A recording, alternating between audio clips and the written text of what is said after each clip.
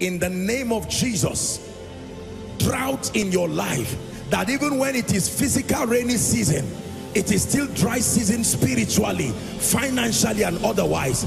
I decree and declare, let the rain begin to fall. Let the rain begin to fall. Let the rain begin to fall. You're welcome to another spirit-filled message on Christocentric Message. If you're new to this channel, I would entreat you to hit on that subscribe button and then to like this video. As well, I would want you to share this message across, because we believe that as this message is coming forth, it's going to bless you. Graces are going to be imparted unto you, and then God is going to visit your home. Thank you for watching. Stay blessed. Jesus, you love me too much.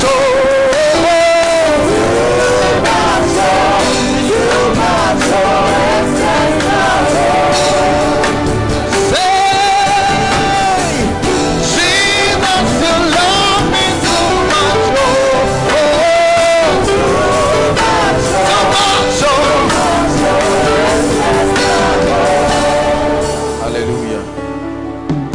Hallelujah.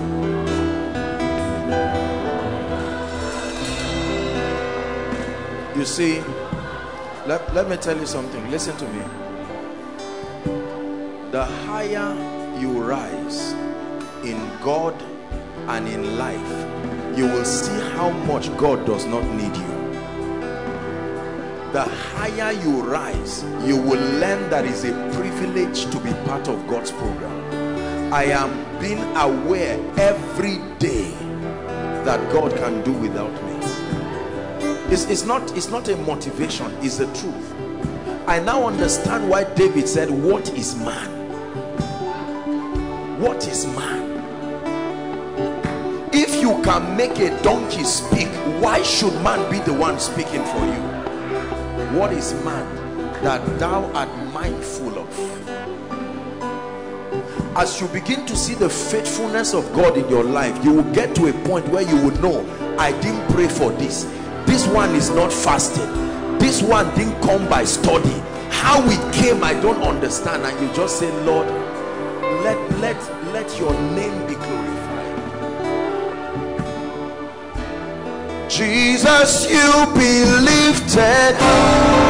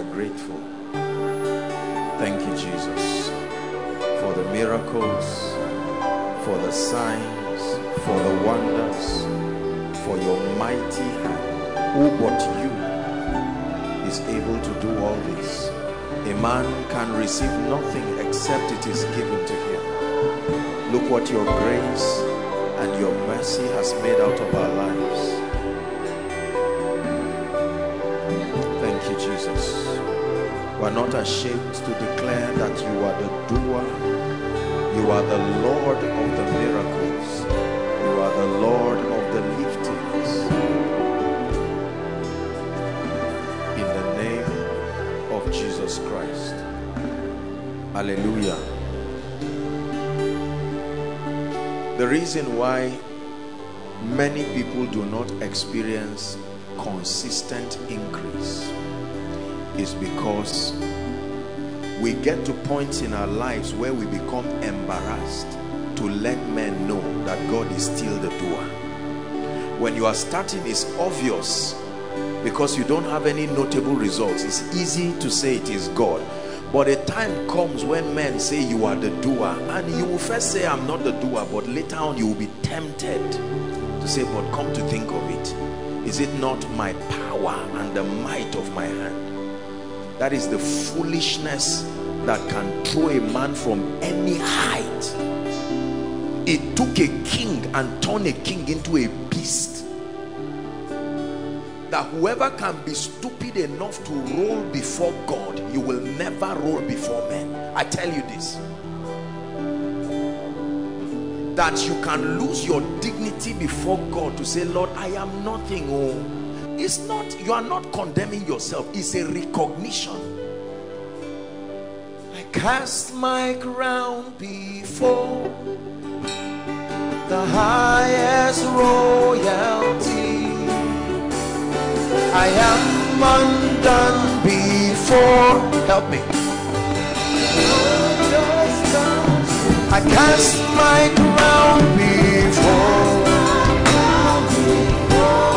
the highest royal. I am undone before. I am undone before His majesty. You're the King of kings, King of kings, so you are the Lord, and you are the Prince, the royal majesty. You're the King of kings,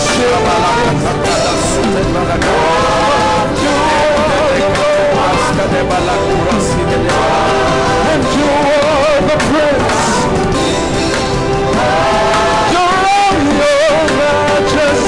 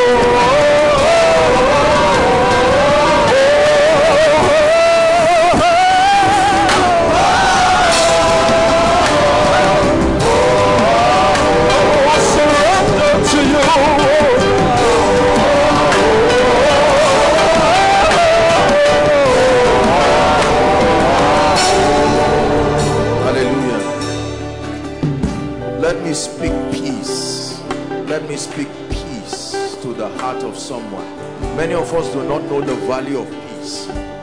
Whatever you have, if you do not have peace, you are not free, no matter what you have. Jesus said, my peace I give you. There are many things in the Bible that God gave man without his request. One of it is his peace. He said, this type of peace the world cannot give it. I speak peace to every heaviness, peace to every worry, peace to every stress. In the name of Jesus, I speak peace to every storm in your life. I want you to know that God is alive and God is in control. Peace to your spirit. Let every heaviness, let every depression give way. The peace of the Lord garrisons your heart tonight. In the name of Jesus Christ. God bless you. Please be seated. Please be seated. Sometimes we just get lost in worship. These extended moments of worship are very, very powerful. because many things happen in worship. I was preparing to minister a program. It was a worship program, and while I was meditating, the Lord gave me a revelation about the woman with the alabaster box. And the Lord told me that perfume is not the only thing you can put in an alabaster box. Whatever you do not want to see, you can carry it and put it in that box and take it to him. You can put your pain in the box. You can put your worries in the box, because everything presented in that box never returns to you. And so it's not only your crown that you give. You can put your pain, you can put the worries and break it before him and say, Lord, know what to do with it. I have handed this over to you. Hallelujah. It's a powerful thing to really be in the presence of God. My prayer for us is that we continue to value his presence, that we get to a point where we begin to see the relevance by every standard and from every dimension, to see the relevance, the profitability of dwelling in his presence. Hallelujah. Blessed be the name of the Lord. It's good to be back home. Let's get to the word. I'm happy to be back. It's been a very stressful month already, and we bless the name of the Lord for the privilege to take his life and his word around the nations. Let the name of the Lord be glorified in Jesus' name. We thank God for the remarkable things. To you be all the glory in the name of Jesus. The Lord put what I'm about to teach you in my heart since last month.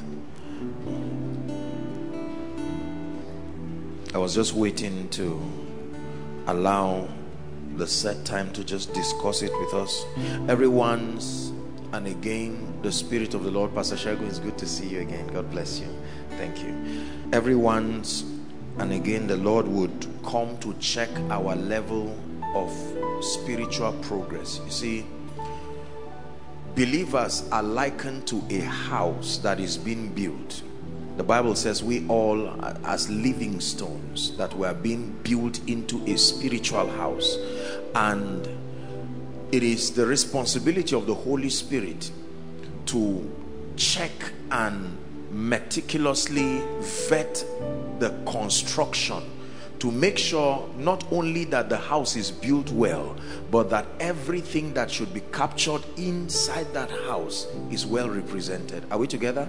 So God would come every once and again to our lives and find out the areas where the testimony of Jesus is not yet established, and he will build us up. This is why it is powerful to walk with the Holy Spirit. If you really walk with the Holy Spirit, your life will be complete and balanced. If you see him building you in a dimension and you see that there is a lopsidedness, you just be patient with him. Very soon he will come and pick up that side, and you become an exceptional trophy. Very balanced, very accurate. One of the things about dominion, I've been looking at this, and even in my external ministrations I've been talking about it, that we need to understand the dominion systems of the kingdom. We need to understand that that's not what I'm talking about, but that if the saints, remember the Bible says that we receive the abundance of grace and the gift of righteousness, and then it says by them we reign in life. It is God's desire that the church enters her glorious destiny experientially, and that will only happen when dominion is established. Are we together now? I told you that it is against the law of the Spirit for a man to glorify himself. So you will lift another who brings you glory. You don't glorify yourself in the Spirit. So it is the Son that brings glory to the Father, and then the church, the ecclesia, in partnership with the Holy Spirit, glorifies the Son But then how is the church now glorified? Are we together now? It is in subjecting principalities and powers and the elements of this system, bringing them to the obedience of Christ. That is how the glory of the church, the bride, is seen. So Jesus glorifies the Father. The church, in partnership with the Holy Spirit, glorifies the Son.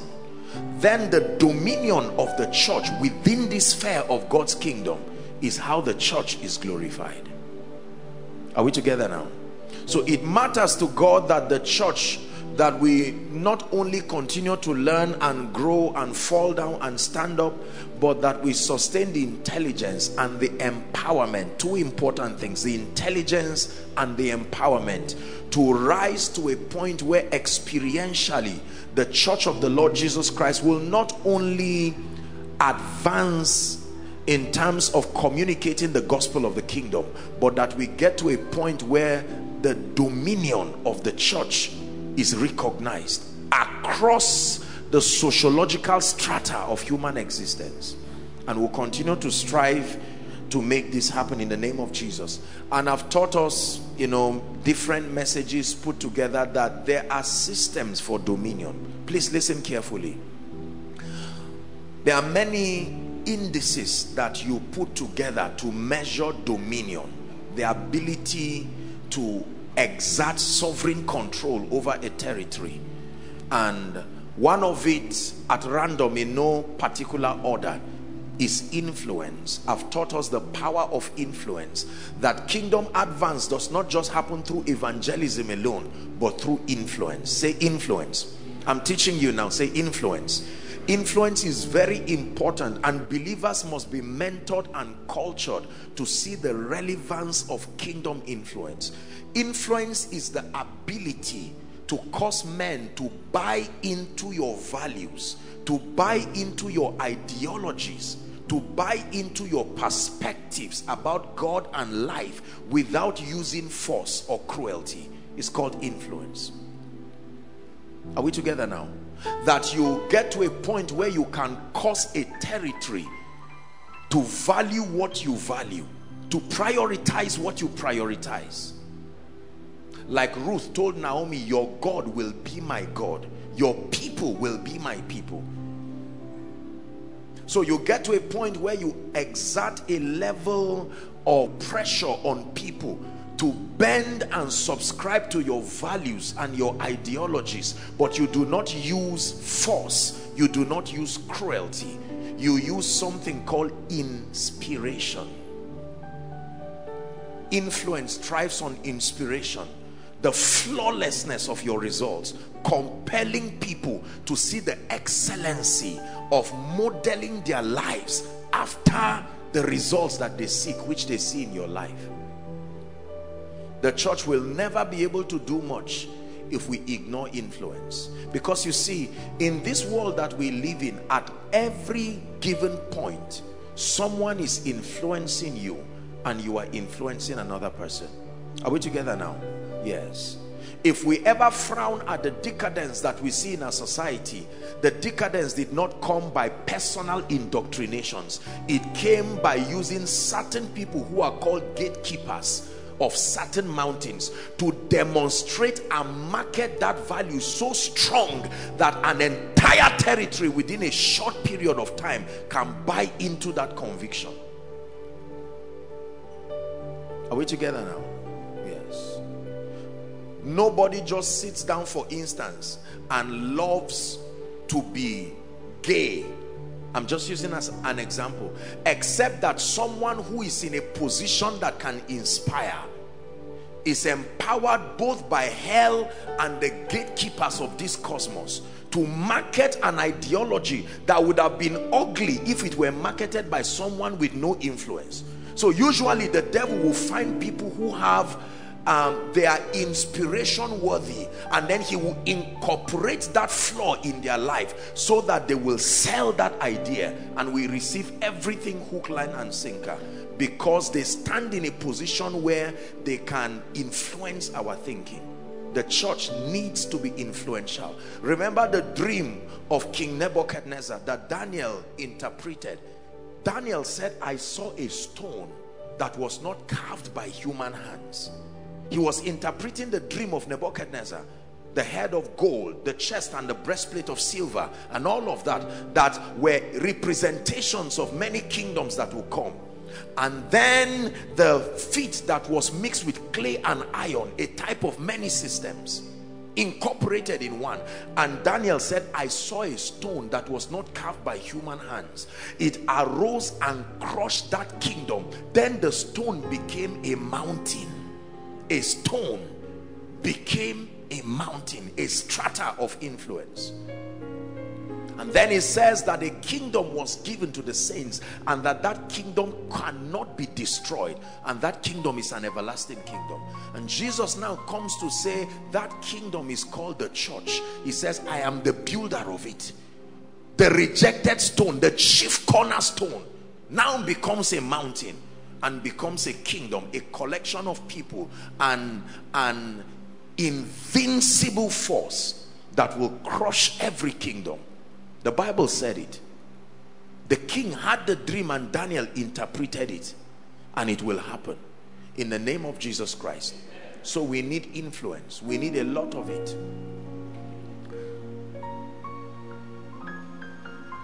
One of the other elements that we need to be able to exert dominion, I'm just giving us the foundation. So when we say we should walk in dominion, it's not just a vague talk of authority. No, there are certain specifics that must be in place if the church is to dominate.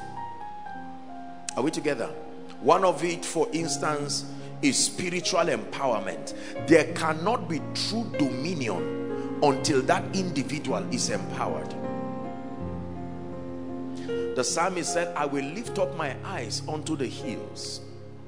And then he asked a question. He said, from whence cometh my help? That means the issue of help is mandatory. It's just that people outsource help from different dimensions. Others can outsource help from sorcery and witchcraft. Others can outsource help from education and our secular enlightenment. Others can outsource help from relationships and human connections. And then the psalmist said, for me, I can't speak for everybody, but my help cometh from the Lord, the maker of the heavens and the earth. Are we together? So it's established that nobody rises and commands dominion unassisted. You must be assisted by a dimension that is beyond the three-dimensional realm. So every time you see someone exerting dominion in any sphere of influence at all, there is no need guessing whether that person has been assisted or not. If at all you care to guess, you will want to just guess the source of the assistance, not that that person was assisted. It is impossible to walk in dominion unassisted. Are we together? Men are helped to be great. Men are helped to be blessed. If you ignore the spiritual assistance that we call empowerment, God's token of his presence and might upon your life, granting you access to possibilities that should not be affordable to you by human standards. That's what it means to be empowered, to be engraced with an energy, with an ability that only God should have, so that you command results that are not given to mere men. And then the third is wealth. There is no dominion without wealth. It is true. The wealth of the kingdom is an index that empowers the church to command dominion. And when I talk of wealth, I'm not talking of just cars and houses. That's not wealth. That's just maybe a level of comfort, but that's not what we're talking about at all. We're talking of a dimension of divine supplies that can force any closed door that is shut by the economy of this world to be opened. Are we together now? These are the forces, among others. There are many others that must be engaged in our lives and corporately as a body. 90%, listen please, 90% of the pursuits of men and women on earth today is an attempt to make a meaning out of their lives, to make a meaning, to try to put ends together. So a father is rushing to get a job, and you ask him, sir, why are you so busy? And he tells you, look, I need to get school fees for my children, I need to pay rent, I need to do this and that, and there's a businessman running, and I mean helter skelter. You wake up in the morning and you see people run from morning till night, and you ask them, what are you looking for? And some say survival, some say we are making ends meet, and so on and so forth. And you know, there seems to be that contention everywhere, left, right and center. Please listen very carefully. You see, if you follow the way of the Lord, please listen to me. The Bible says there is a way that seemeth right unto a man. It could be a way that has been established by philosophy and the pride of men. I hope you know men are arrogant. It's what God has had to put up with us for many decades. The pride of men in spite of our ignorance. It's amazing how arrogant men are.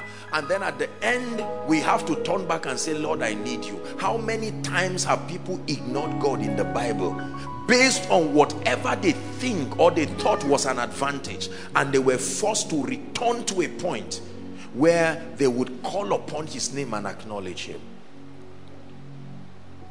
So when life defines a pathway for you to follow, listen carefully. Just because a crowd is following that pathway does not mean that way is right. Are you listening to me now? The courage to walk with God is what many people do not have, because this system wields a level of pressure on you. This is how it is done. This is how we make money. This is how we become famous. This is how we do this. And you know that the Holy Spirit is telling you there is a way I can route your life and destiny such that you will do much in so short a time and have the time to lift up the name of the Lord and glorify him. You see, let me tell you something. The system that was designed by Satan was designed by a lot of intelligence. The system was so designed that you must lose certain things when you follow it. One of the things you must lose is joy. One of the things you must lose is peace. One of the things you must lose is God. One of the things you must lose is everything God gave you. So you move and take that path and check, my peace is gone. Where did it go to? And Satan says, continue going. And then you'd find out, my joy is gone. And then you find out, my relationship with God is gone. The progression was designed to strip you of everything divine, and to reward your giving away these valuable things. You get stipends that you call success. You call stipends the accolades of men. While they clap for you for getting A and B, you have lost the things that really matter. And after decades of moving in ignorance, you would turn back and find out you really didn't have anything. You were better off before you started following that path. Are we together now? Our world is full of very angry people. Look at the young people who are angry right now. They turn back and look at their lives. No money, no joy, no peace. You have children as if you should kill them. Are we together now? Because you don't know what to do with them. The needs are much. They bring PTA letter and you are angry. You have a church, you don't even know what to do. It's not growing. You go and copy a formula somewhere and say, we must apply it. This church must grow. And you try it and nothing happens, and you give your best and the members lash back at you, and you turn and say, God, did you design this thing? And God said, I have no hand in this. Because Jesus said, I am the way. Listen carefully. That you shall hear a voice from behind saying, this is the way, walk ye in it. Now, but the challenge is this. Many believers do not have the fortitude to sit down and be correctly mentored to follow the path that will lead to life and power. Usually a combination, I think, of operations of darkness tampered with our pride, the pride of men. We hate being taught. We want to show we know. We feel embarrassed when we are educated because it looks like it's an insult on our pedigree. Are we together now? So usually we like suggestions, but not to be taught and say, look, this way you are following is wrong. Let me tell you this. I say this with all humility. I have watched people take steps and I already knew where they were going to end. It's painful when you already know where a road is going and someone is still following it. I have seen people take steps and make choices that I know the end of it is going to be disaster, except the mercy of God intercepts somewhere in the way. They are going to fail, and they are going to fail woefully. Now this sounds like pride. You see, I've been saying this thing for many years. I didn't just start saying it. This system will never allow you serve God. It's a promise I am giving you. You follow this system, the world's way of doing things, you will never live a meaningful life. Have you seen the rate at which people commit suicide? Someone would just hang himself and write a letter. I hate life. I was reading the online paper just today about a woman, I think somewhere in Nigeria, who killed her husband, killed the children, and killed herself. That's the way. High blood pressure used to be sickness for old people, but now you see teenagers having high blood pressure and you wonder what excuse me, what they are thinking about. That's life for you. And Satan continues to manipulate the system to ensure, number one, that you never have time for God. I hope you know that the number one attack of Satan is your spiritual life. Listen to me carefully. In that order, when Satan begins to launch an attack, it doesn't matter where it comes from, ultimately.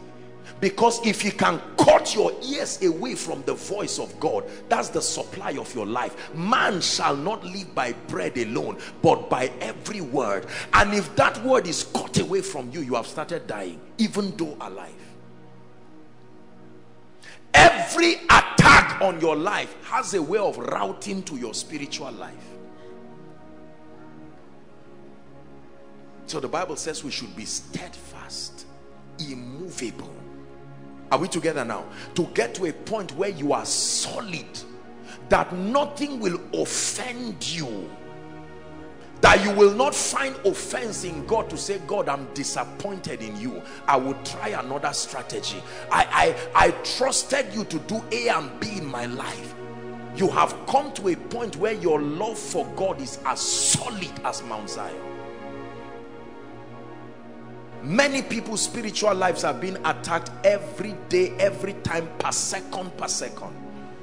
Satan uses all the elements in this life: poverty, pain, offense, disappointment. Are we together? Delay, all kinds of things, and he keeps targeting your spiritual life.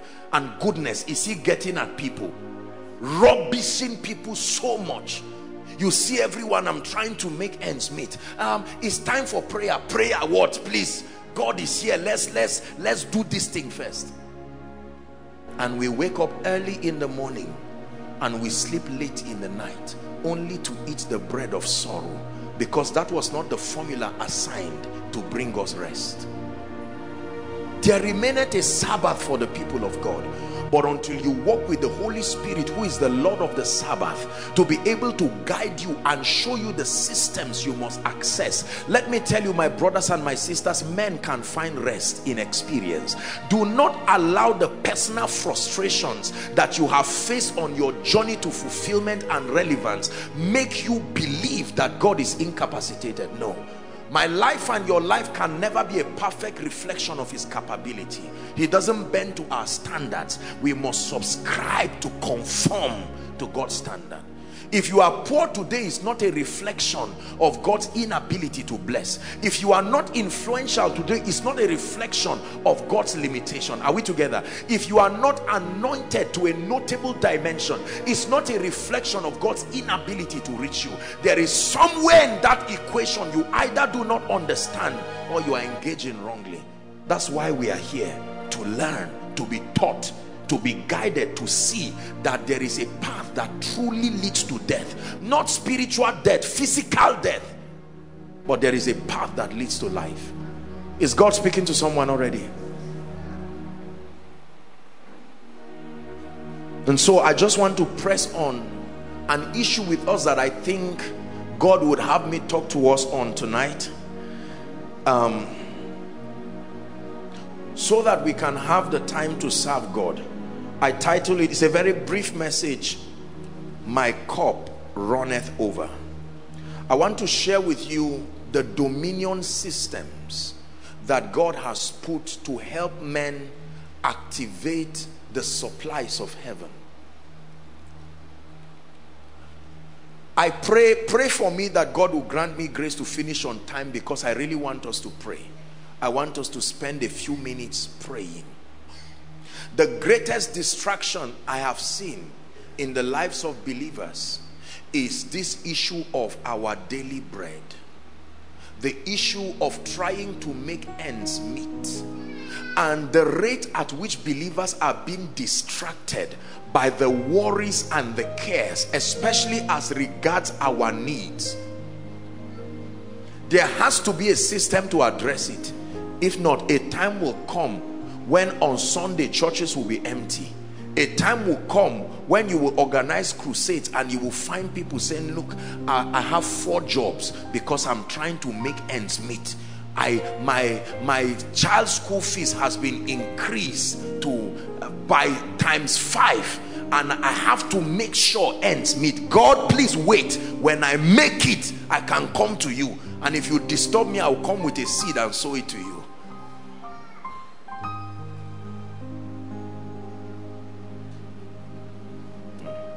Psalm 23.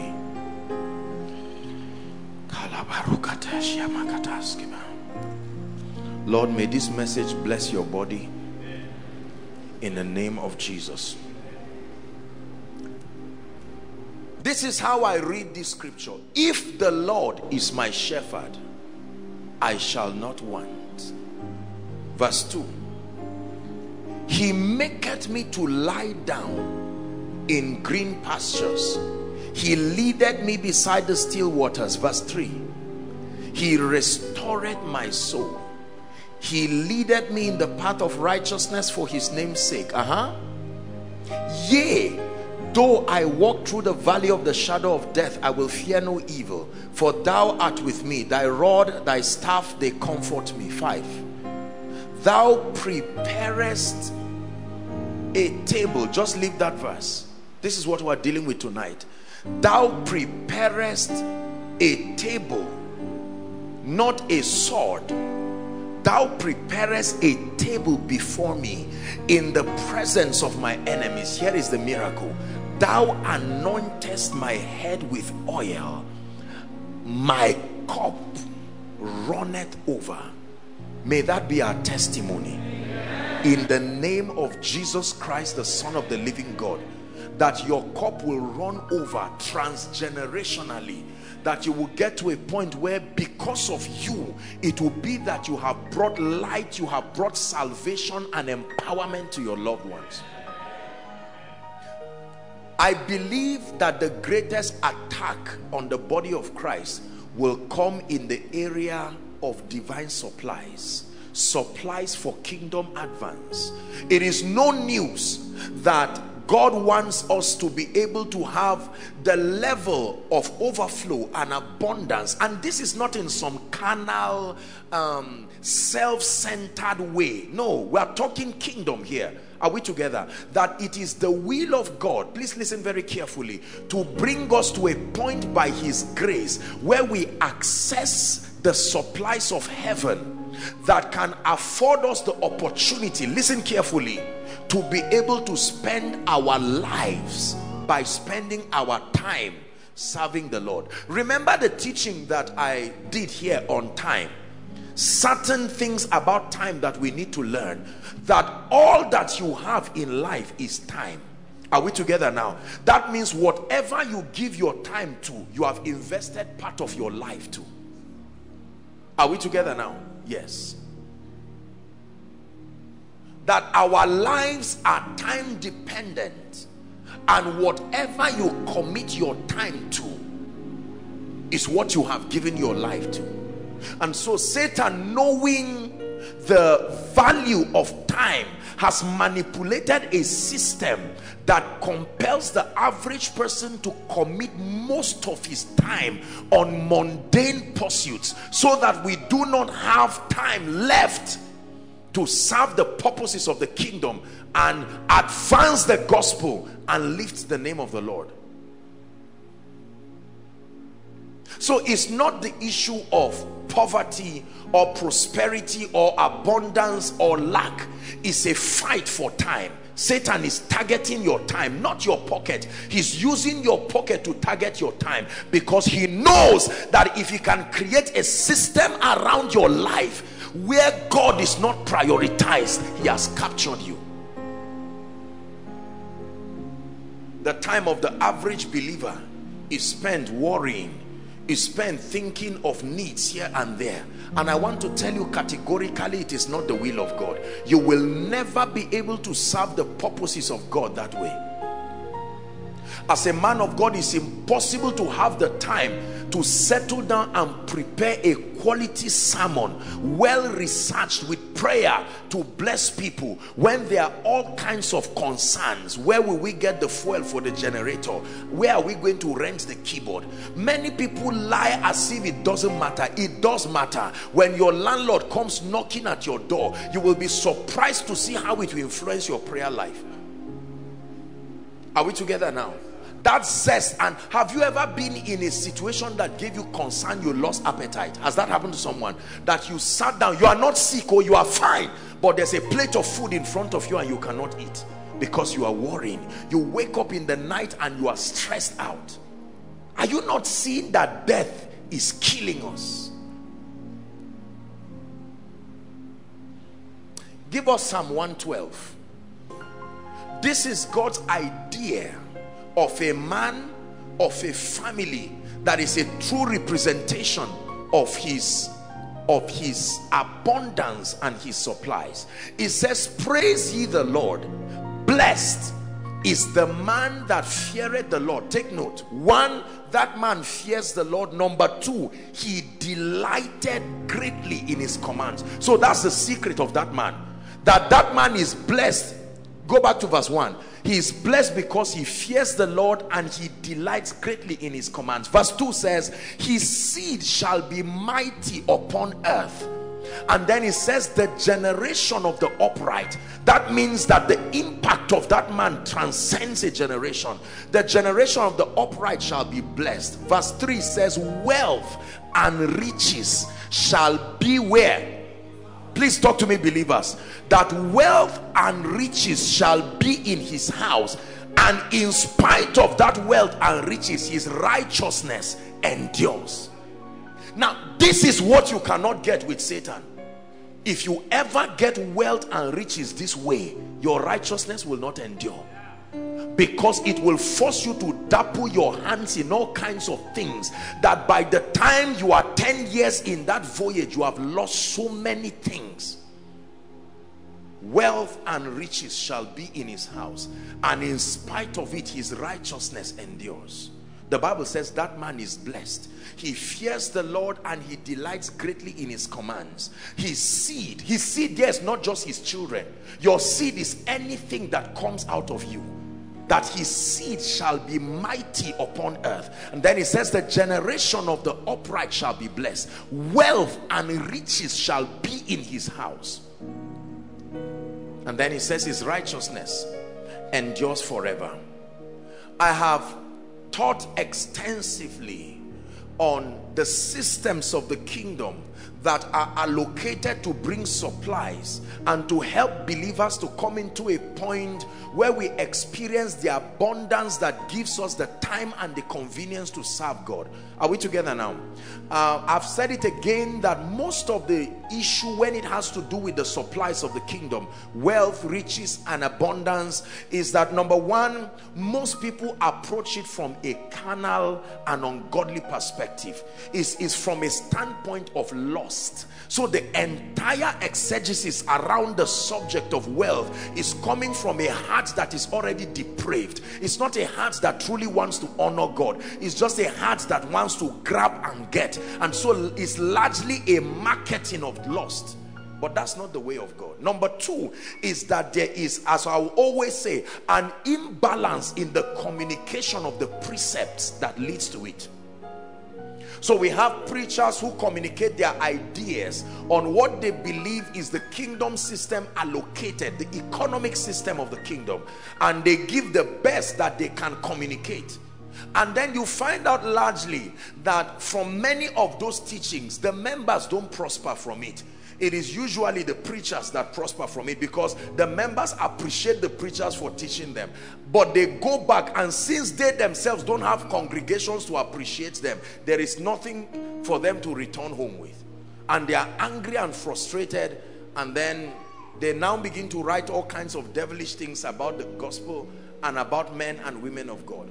And then we have on the other side entrepreneurs and business people and all kinds of people who bring all kinds of ideas about wealth, and that is wonderful and well-meaning, but some of these things are a mix of Scientology, and some of it is even a mix of all kinds of ancient religions and things that reduce God to become energy and just reduces God to become a force, just like many other forces. So by the time you dwell and explore those things, your conclusion about God will just be that God is some kind of sovereign energy in the cosmos who can do something to your brain and so on and so forth. So there is largely an imbalance.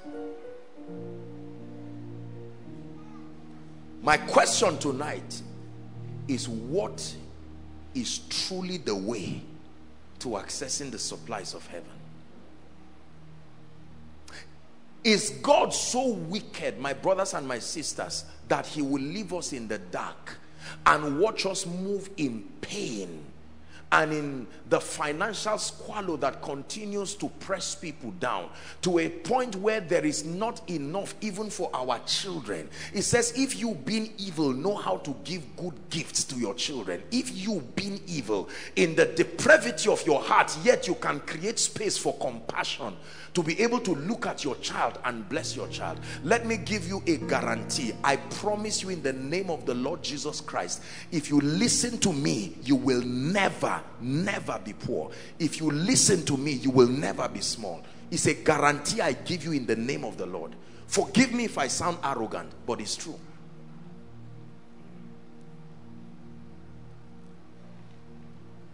Just pay attention to this thing. Don't tamper with the equation when you don't have results. Get results first, then you can say, oh, you are wrong, I discovered another route.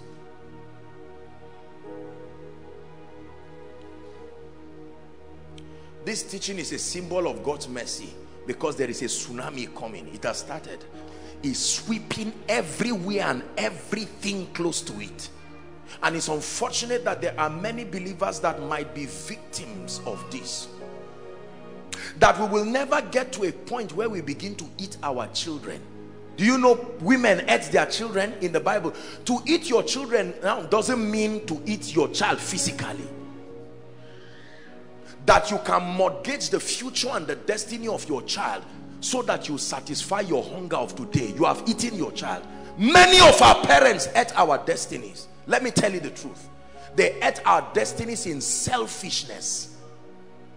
There are many people today in marriages they should not be, but the parents say you must enter so that we will eat.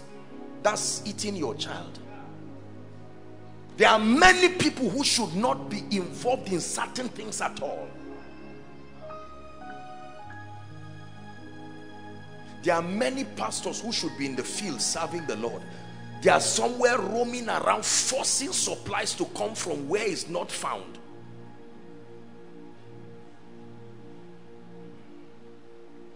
I will never serve Satan to feed my stomach. I will never serve Babylon to feed my stomach. It's a vow that you must make, that my entire life will be spent serving the purposes of the kingdom. I will never serve the Lord and quote scriptures and fall down under the anointing only to stand up and become a victim of a system that will define for me how much time and space I give God.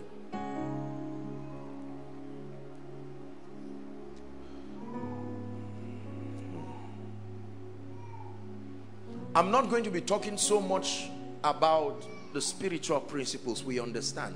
I just want to pick one of the subjects that the Lord put in my heart and drum it into us, and then we are going to pray.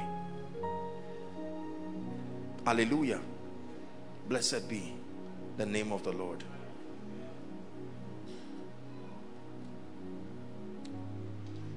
Increase in the kingdom. Increase in the kingdom, increase in this kingdom is a product of value. Write it down. Increase in the kingdom. The greatest gift that can happen to a man is to be shown the systems and the ways that construct your life to become valuable. Please listen very carefully. The law of value. Your value defines your degree of usefulness. Please write it down. Your value defines your degree of usefulness. The degree to which you are needed within a civilization, within a sociological context. The degree of your usefulness. Not just your uniqueness, not just your skill. You can have skill that is not useful to the context of a civilization. The degree of your usefulness is what we call your value. And God so designed that the supplies of heaven are routed. Listen carefully. The supplies of heaven are routed through the medium of value. That when God wants a believer and one who is a citizen in the kingdom to rise to a point where you begin to access the riches and the blessings of heaven, he does not just favor you as it were with giving you money, but he brings you to a pedestal in life where it becomes impossible to ignore you. Are we together now? There are many ways he achieves that, but that the gateway into accessing the supplies of heaven experientially is becoming valuable. Now, but most people, most of the teachings on value does not capture the full import of what makes it rewardable. It's not enough to know that your value is a measure of your usefulness. Just because you have something that is useful to me does not mean you will be rewarded for it. There are many people carrying useful things but are not rewarded for it. They are valuable, yet they are not rewarded. Is that true? So what is the system that translates your value to compel the environment that you live in to come? Gentiles coming to your light, and then they are kings to the brightness of your rising. Get this tonight and you will thank me tomorrow.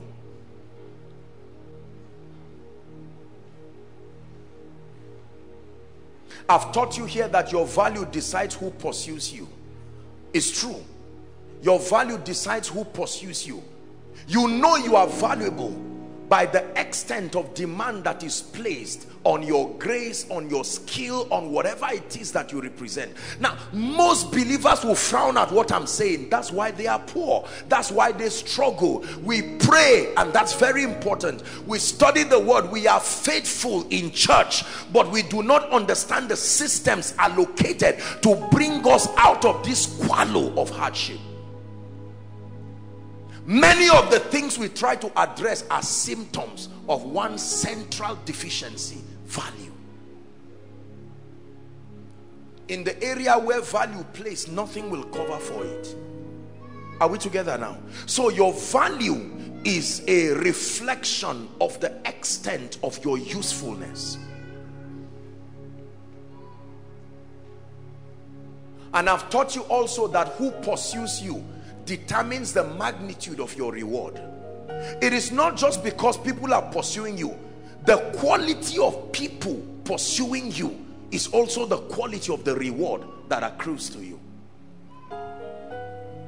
If a president needs you, you would be rewarded at the level and at the stature of a president. Is that true? Yes.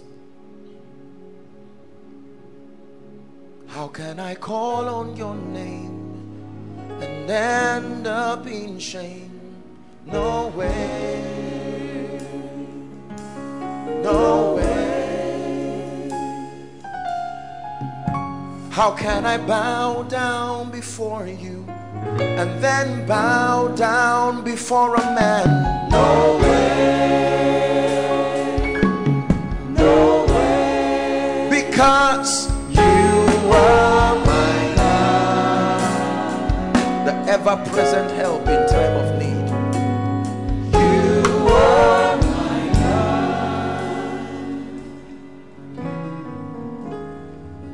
Do you know that when you become valuable, you will command dominion in a way and manner that will not only bring God glory, it will bring glory to you, it will bring glory to your family, you will bring beauty and glory out of your life when you become valuable. Pegged at a level where your usefulness cannot be ignored. Pegged at a level where every other factor to downplay your usefulness becomes inconsequential.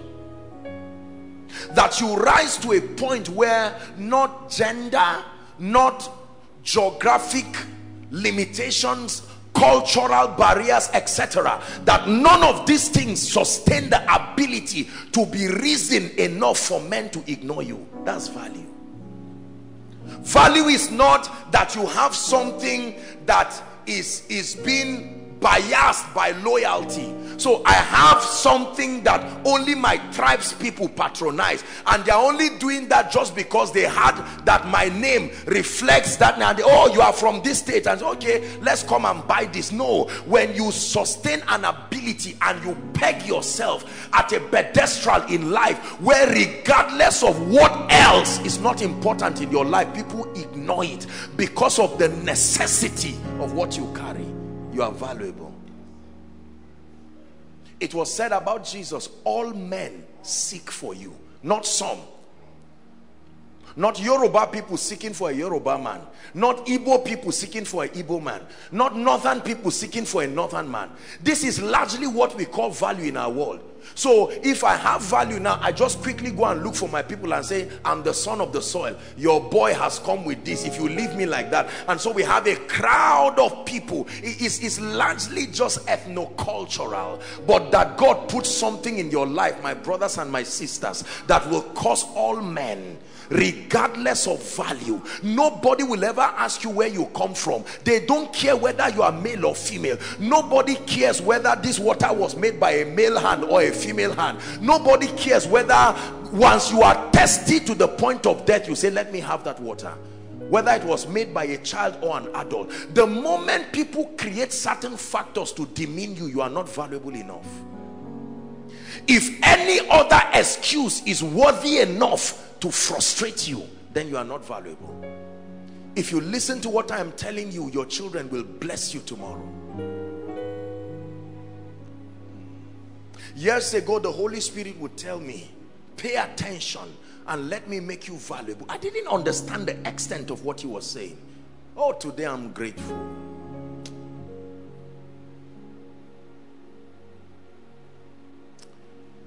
There is no magic that is going to happen in your finances.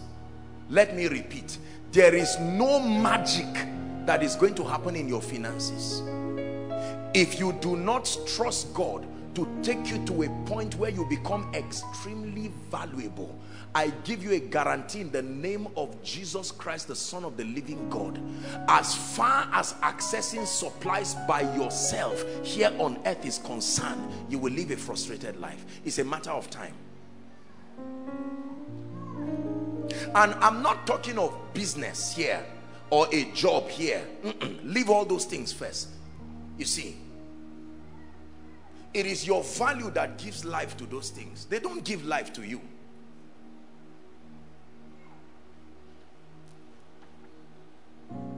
Many have not been taught that part of the ministry of the Holy Spirit in our lives is not just to help us know God. It's not just to help us walk in character. The Holy Ghost upgrades men. He came into our life to build us to a point where we become valuable. The Bible says Jesus increased in wisdom. Listen carefully. Jesus increased in stature. Jesus increased in favor with God and with men. The Holy Ghost does not come into the lives of people and then reduces them to a point where the only thing useful about them is their knowledge of God. No, sir.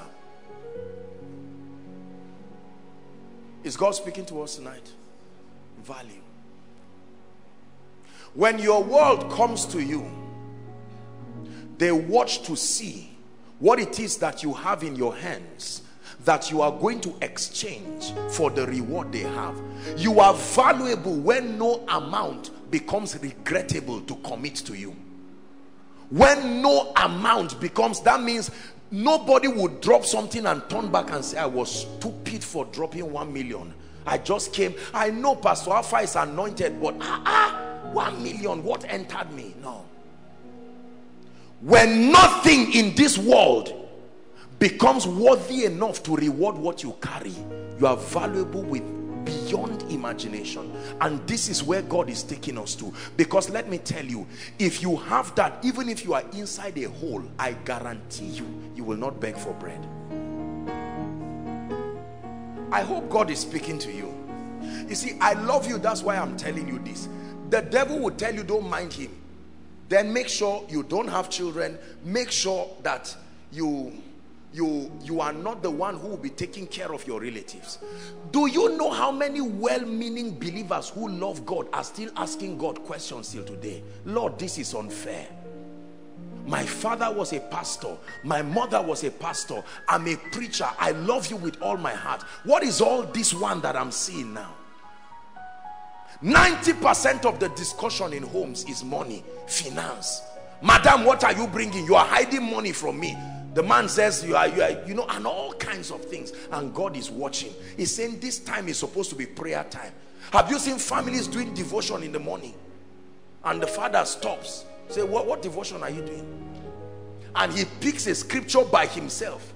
Just because he wants to quarrel somebody who is not bringing resources. And devotion that is supposed to be a time of love and fellowship ends up becoming quarrel. A lot of people accuse pastors who steal church money. And you see, the truth is that except God shows you the way out, otherwise this thing will press you. One day you will touch what you should not touch. Hello? Please talk to me. Don't trivialize what pressure can do in the life of a man. When you are pressured to a point where you are pushed to the wall, you will be surprised at the compromises you will be able to make.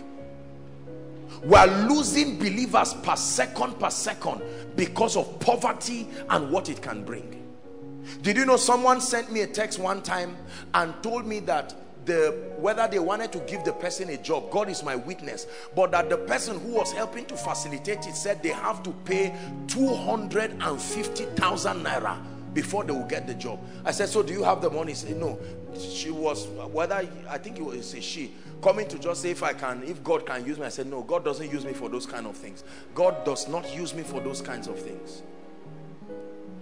Now, it's easy to criticize them and say you mean you love God and you are doing that, until you find out that a family of 10 people is depending on one person's pocket to eat. It's a curse.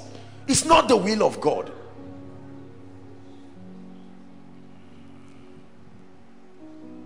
Imagine, for instance, that I tell them to give me a bucket now, and while I'm preaching, I just say, if the bucket comes close to you, there's something written on the bucket, just read it and do whatever it says. Look at how your mind, everything I'm saying would just go down, because I'm passing a bucket. You look at the bucket and look at what is written on it and just shut down and say, what is all this again? But do you not know that it is capital intensive to lift up the name of Jesus? The name of Jesus is heavy. It takes resources to lift it up. Did you hear what I said? The name of Jesus is not a feather you throw. It's heavy. It will take the shoulder of priests to take it up.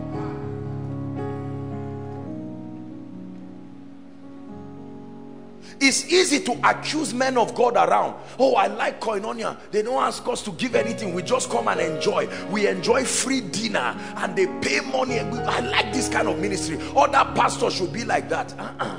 Don't be quick to criticize, my brothers and my sisters. If God does not show you the key to this gate, you will stand there and almost die.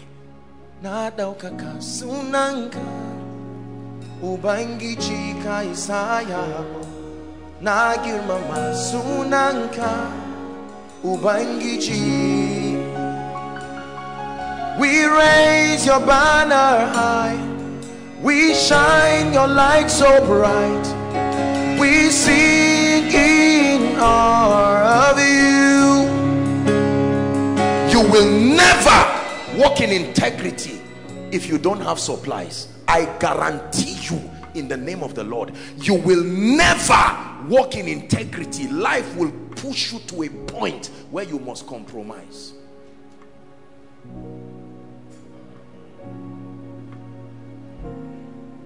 You will preach something you didn't preach 10 years ago, because you have found out that in that message now can come a way of helping your belly.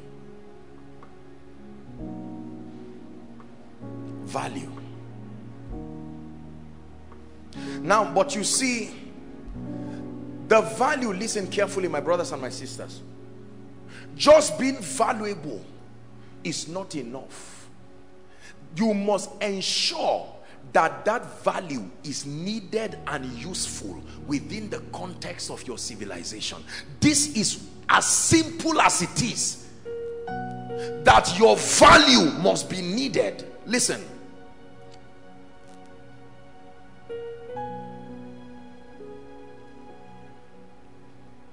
Pastor, come. Let's assume you are selling this and I don't need it. Now I'm passing, you have this. I'm just giving an example. Yet I don't need it. Will I reward you? Are you valuable? Is your value useful to me? No. Do I need it? No. So you will still suffer although you are valuable. That's what is happening to many of us. There is almost nobody here that I know who has not recognized something that is valuable. And just because we found it, we start rejoicing and we believe life should just come and bless us. No, sir. There is a standard that demands reward. Because the me who is moving around, me too, I'm looking for something with my resources. And until I find the person with that something to the standard I consider rewardable, that is the only condition for releasing things. It's not enough to be valuable. Your value must first be needed and useful. Second, your value must be translated to a form where it is served with excellence. Excellence that relates to every level of mental development. Did you hear what I just said? That your value must be translated to products and services that are served with excellence. And excellence that can be able to be satisfying to any kind of level. That means that the value you provide and the excellence attached to it may only be able to serve people who are middle class. That level of excellence may not suffice for the great who do not think price. Are we together now? So there are many of us who are doing things, but that what we are doing, I give you an instance. Our daddy is a prof here. Are we together now? Now, if you are a graduate, they are not going to call you to go and head an institute of something with all kinds of benefits accruing to it, because you are a graduate but not graduate enough. You have not graduated enough to sit there. So the problem is not that you are not a graduate, but you are not graduate enough. The question there is enough to the standard. Are we together now?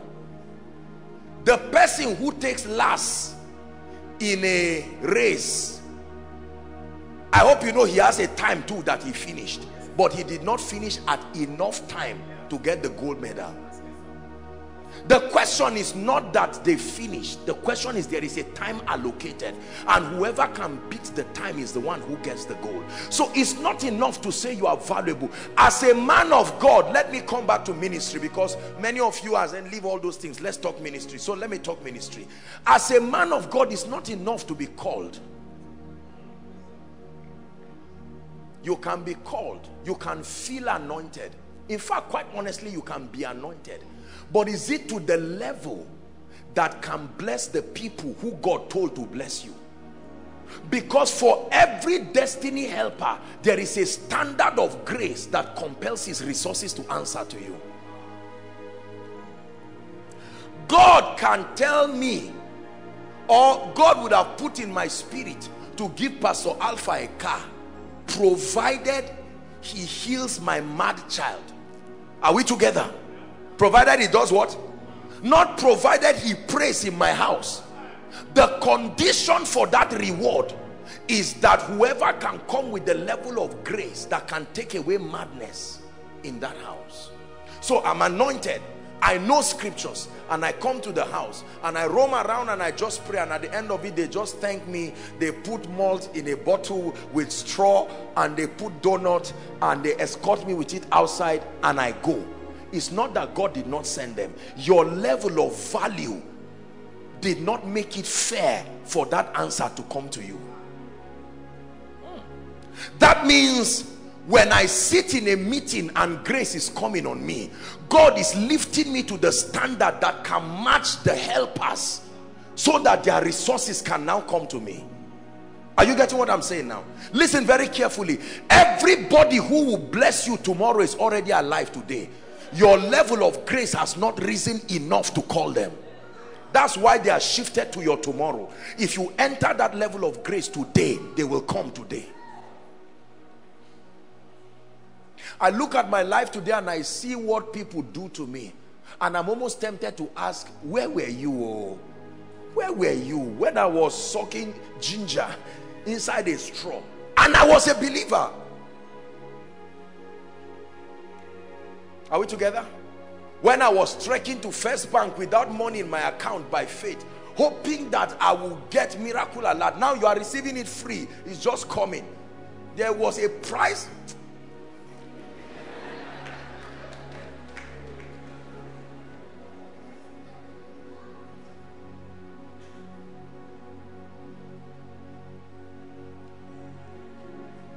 God has authorized Pastor Alpha. This is your prayer request for the next level, but your value is here. It cannot match until you are lifted to the level that matches it. And so the Holy Spirit has the responsibility of upgrading the saints. Please listen carefully. Upgrading the saints to a level where their usefulness becomes worthy of being rewarded by any standard. Are we together now? That means Pastor Alpha gets to a point where someone will sit down and think with his wife, and the Lord will say, Kai, build one of my servants a house. Why don't they think about you? because they don't think it's fair to give you that kind of house. Now remember, they know you are called, but they think it's unfair. They believe that there are more rewarding ministers in terms of impact, kingdom impact, and the Spirit of God by himself will take their minds to those people and say, that's the man you should bless. Please believe what I'm telling you. Yes, we've had people, my brothers and my sisters, I say this to the glory of God, we've had people leave and travel from other nations and other cities to Koinonia, not for the program, travel with seeds, and they said they sat down and agreed, either as a business enterprise, and say, no, since we love God, and before we started this business we agreed that God should grant us grace so that we'll bless others, and they leave their cities, take flights, go through the rigor of coming to Zaria, and all they are coming to do is, apostle, we want to sow into Koinonia and we want to continue. And you ask them why, and the man will say, I listened to one message. Say value, not message, say value. But that value had grace and content in it to rise to a level where it can smash the devil worrying that man. So the man listened to a message, and as he listened to the message, he fell asleep, and in that sleep the message continued, and Jesus stepped in. The Jesus he fasted for 2 months to see, he didn't see, but he listened to one message and climbed the ladder of a grace straight into an encounter. He will look for that person and reward him. That was why Nicodemus looked for Jesus even in the night. He traced him. The Bible doesn't tell us everything that happened there, but I'm convinced he came with honorarium.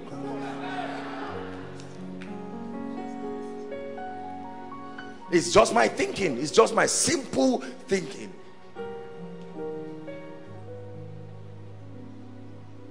Forgive me if I sound arrogant, but there are some of you, as you are seated right now, there are all kinds of envelopes in your pocket. You are waiting for us to share the grace, so you will queue and spend time only to come and sow into my life. Now I'm sorry that I'm the one saying this, and I'm not by any way manipulating you, but it's the truth. Now you are thinking, how will somebody stand for hours just to drop a seed to a man, whereas you begged the same person while he was on the queue and he didn't give you transport fare? Are you seeing how it is? There is no reward until your value rises to a point where it can be served with excellence. As a man of God, nobody will place a demand on your grace just because you are prayerful and just because you study. The truths that you communicate the impact of that word must be felt in the lives of the people. When it is done, clear the way for the rewards that will come. Now you don't preach because of money, don't get me wrong. However, it is impossible, my brothers and my sisters, to be valuable, to serve that value with excellence. Whether you sell it or give it free, you must be rewarded. It's a law. By the grace of God and the privilege of God's hand, God has granted me the opportunity to raise too many people around this nation and around the world for me to beg for bread. My children will never beg for bread, even if I give birth to them and go to be with the Lord, because people have been raised, and wisdom is justified by her children. Your value has not raised anyone, yet you want life to reward you. You see how unfair it is? Just because you think you are a graduate holding a certificate does not mean that what have you given to the world that you demand value from. It's amazing how your relatives will not give you money, but they will run for a meeting and kneel down waiting for a man of God to pass so they will drop money. You beg them for rent, they didn't give you, yet they are carrying 4 times that amount to give someone who is already blessed. Nobody really blesses a needy person. They bless valuable people. You must translate yourself from this needy mentality to a mentality of value, that even if you don't have money in your pocket, you can say, in the name of Jesus, I'm coming for Koinonia. There is an anointing that is coming. I'm not falling for nothing. Every time I fall, I rise upgraded in the spirit, and a day will come, I will put something in the realm of the spirit that will cause the nations to place a demand on my grace. Jesus climbed up the mountain and people followed him up the mountain, to the point that his influence threatened the scribes and the Pharisees. They said, no, this guy is stealing the show. If we don't do something about him, he will destroy us. Koinonia, let me tell you, my brothers and my sisters, you are gathered here every week by the grace of God because we continue to strive to communicate truths to you that are applicable to every facet of your life. It's a formula that is unbendable.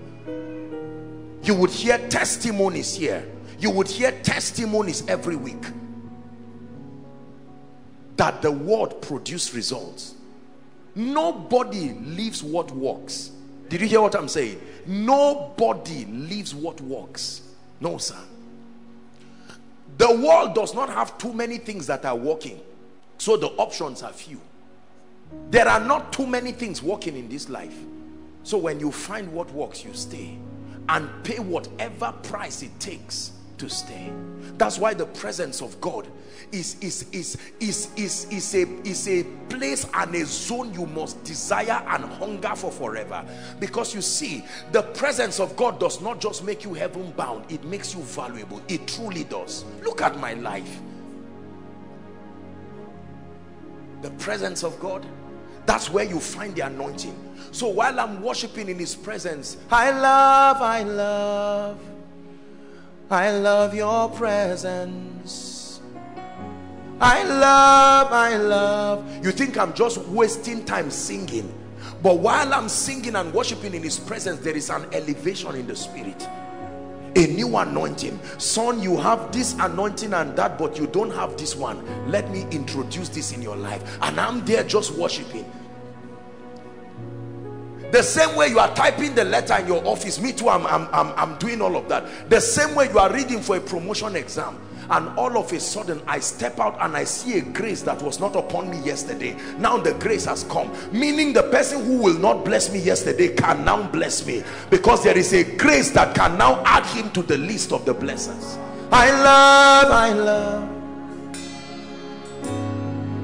love your presence. I love your presence.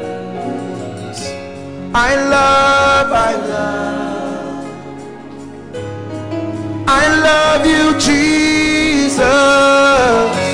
I love Shalabakato Saladash. I love your presence. Yeah. I love.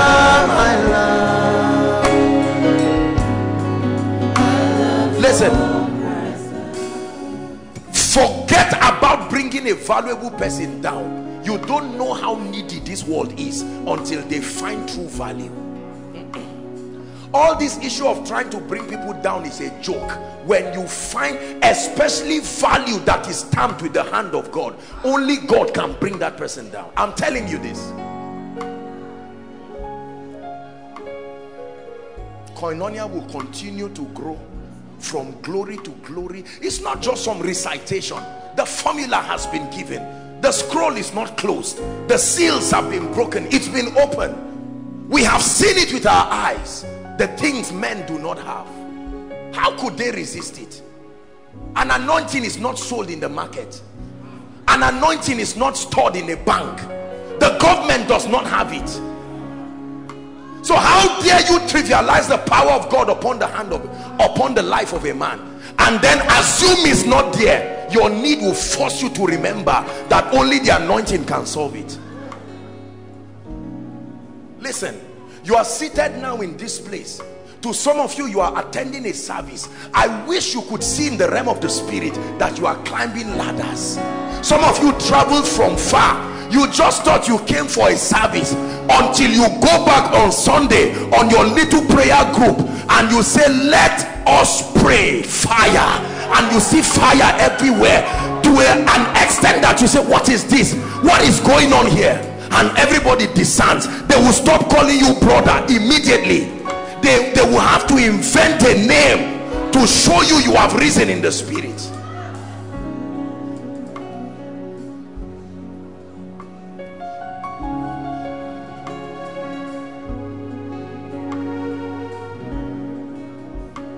Let me tell you this. It's good to know how to cook. It's good to know how to do business. But my brothers and my sisters, be anointed. This is real value. Be anointed. Have something upon you that no man can buy.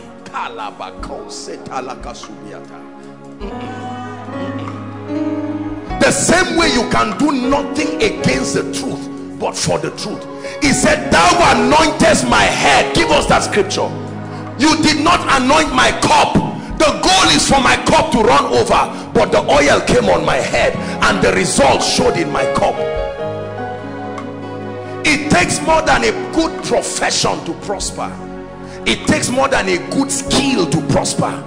There is only so much reward you can get from that angle. But when his hand comes upon you, blessed is the man that my God finds and puts grace upon you. Your life will be a wonder. You will walk upon gold as dust. I'm telling you this. Listen, let me tell you, all these money things you see people chase around, most people don't have any money. They just have enough to solve their basic needs, so they look rich. They are poor. And yet that's what distracts a lot of people. But when you stand and say, Lord, put something in my life, put something upon me. I don't know why people don't pray that prayer. God, shorten my journey. I don't have time. Shorten my journey. Let there be an anointing on my profession. Listen. Come, Emeka, you are a doctor. Come, watch this. We are going to pray. This gentleman is a doctor. When someone is sick, they will meet you for injection or meet you for whatever. Now, your profession does not determine who you bless. The anointing on your profession will make a rich man come as your patient. You see now, that one is not MBBS again. That one is the anointing influencing your possibilities. So a day that no doctor is around, the billionaire comes and the Holy Ghost, not your profession, pushes you there. You have a restaurant, you are a chef, congratulations. But not being anointed, you will continue to cook for poor people for wherever. They will finish eating and then bargain and say, I don't have 10 naira, I don't have 15 naira. But when the anointing comes upon it, the anointing will make you go to visit your auntie just when a politician is there and he says, I'm looking for someone, there is a meeting, and he says, my daughter is here. That one is no longer your skill. That one is a grace from heaven that comes upon men. Listen, you can be a preacher and have a good understanding of scripture, mighty exegesis of scripture, and they keep inviting you to different places. Wonderful, you will be blessed, but the eye of your helpers will never meet you until there is a grace. That grace is what will take your seed, your message, whatever you represent, to the ears of the man that can announce your ministry. How would I have risen from Zaria here? How many public address structures do you have? I'm not on Facebook. I'm not on any social media as a person. It's not everything that is just good preaching. It's not everything that is just there is an anointing that announces. It's called an oil of gladness. It can take men and make you above your fellows. Please listen. The financial tsunami that is coming to destroy men, a time will come where you will see people. I'm not a sadist, but a time will come where everything you have, every other person has it. You are educated, they are educated, and then the other person contending with you is a tribesman of the director. What then is your advantage?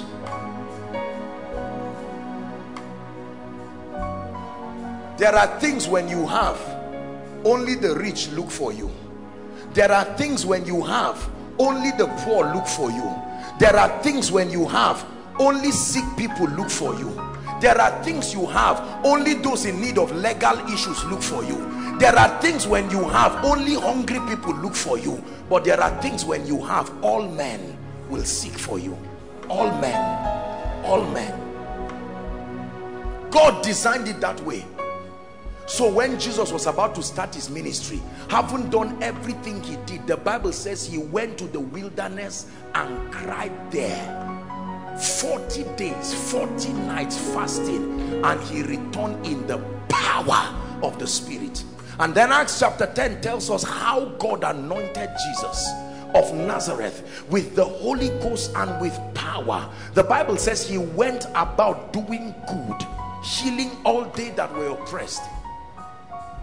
Something humorous happened today. I have never been to Shiloh as a person, and I was just sitting today, and all of a sudden I got a text. The pastor in charge of registering pastors in Shiloh sent a text to my phone and said, "Man of God, are you coming? We want to arrange your reservations and this." I said, "What is this?" Now listen, I'm just saying it to encourage you. I don't know that man from Adam. Are we together now? Yet there is somebody who will not stay in the secret place but will keep lobbying. You will go there and be roaming around the gate like a thief. They will say, "Please join the members or sit in the overflow." Listen, once you are struggling to be accepted in a realm and they are rejecting you, it's a sign that the anointing has not opened the door. Go back. Don't force yourself. Just go back. When you try to enter as a pastor, you see other pastors and you are fighting for acceptance, and they are saying, "Mr. Man, we invited AB, not you. We'll consider you one day." Stop making a mockery of yourself. Go back to the secret place and say, "Where is the God that puts oil on the head of men?" Let me tell you, my brothers and my sisters, when what comes upon great men comes upon you, there is no door that will remain closed. "Thou anointest my head with oil." Is someone ready to pray tonight? This is the value that I brought for you, that if God grants you access to the anointing and you can serve that anointing with excellence, there is no door. Listen, you don't have to leave your profession. It just needs to be anointed. Many of us are educated, but our certificates are not anointed. Many of us are skilled, but your skill needs to be anointed. I'd like you to find a corner. Our time is gone.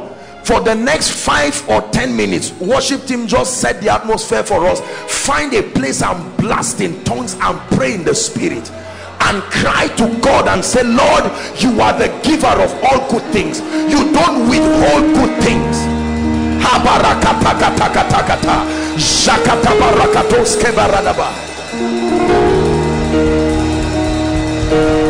Lord, put something upon my life. Place an anointing upon my head that will answer to the needs of kings, that will answer to the needs of nobles.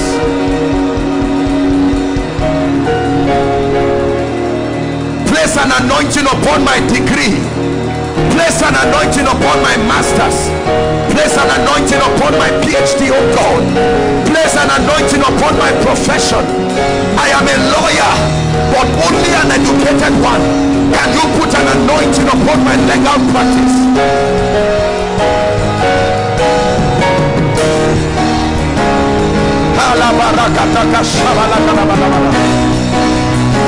Your usefulness amplified by the presence of the anointing.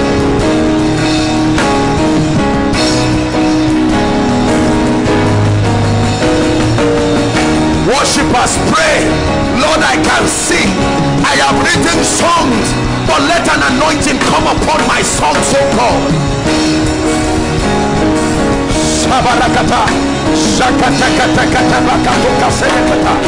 Lord, I'm a businessman. It is true that I've paid my price, doing well, learning the principles of business, but let an anointing come upon the value that I provide.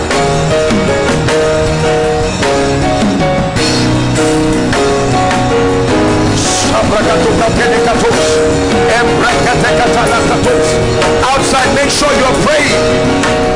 Overflow, make sure you're praying.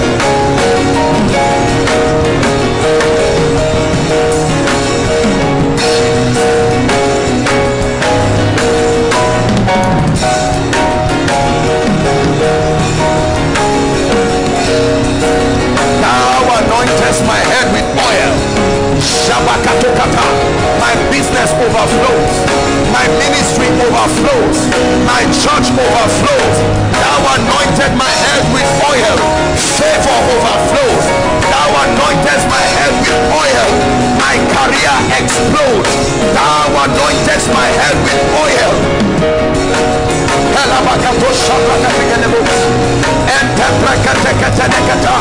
Koinonia, pray. You are opening the gates of greatness. Pray.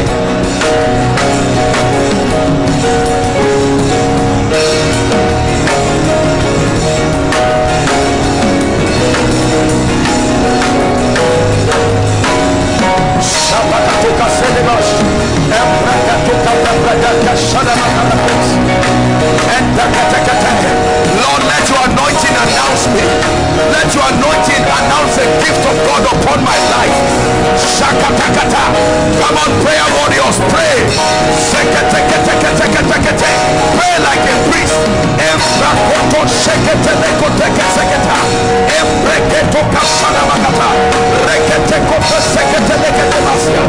Pray.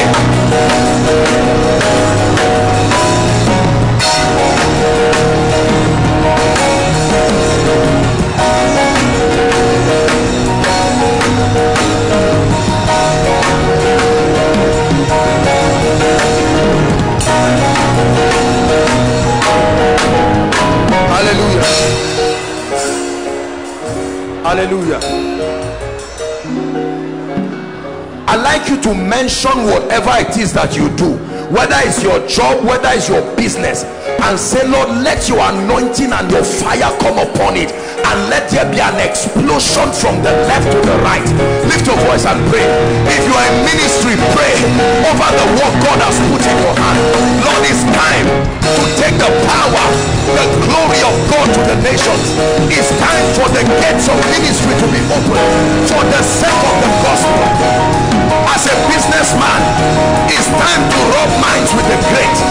Lift me by your anointing, oh God.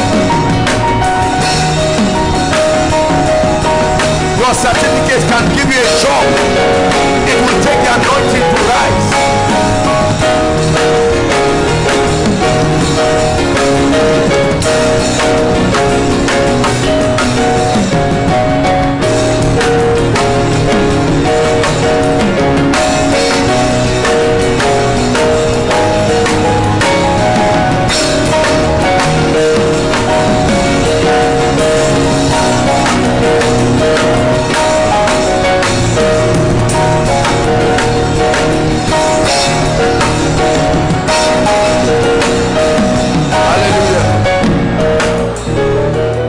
Hallelujah. I want you to pray a serious prayer. Lord, by the anointing on my life, take away poverty and hardship. Lift your voice and pray. If there is an anointing on my life, then there is a demand for it. Let the anointing of my life roll away financial reproach. Let the anointing upon my life activate divine supply by the ministry of destiny helpers, that it will be a privilege for men to arise and answer to the cause of my need.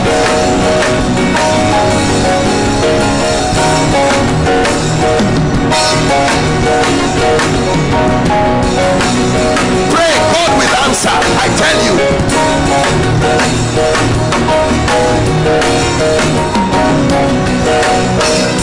Hallelujah. Look at me. Look at me. We're praying. There is an anointing that works like perfume. Isaac used it and said, my son is like a field. I place something upon my son that makes him to begin to smell like a field that the Lord has blessed. That means you pass and that aura attracts you. Have you seen people you just like, and honestly there is nothing, there is no reason, you just look at them and you go out of your way to ask questions. What are you doing in Zaria? I just came. Do you have a place to stay? And you too, you are wondering the smell. When the woman broke the alabaster box, the Bible says the perfume filled the room. There is this plant they call Queen of the Night. That's the name, I think. Is that true? And once it's night, when other plants are sleeping, that plant just takes over the entire atmosphere. The anointing is smellable. You can be within a vicinity and the spirit of someone begins to know, this man is here, let me go and see this pastor. I say, I knew it, I knew you are there, hold on, wait for me. And the person will go and bring something. I like you to pray the fragrance of your glory. Lord, let it smell my life, that as I walk, my life becomes a walking miracle.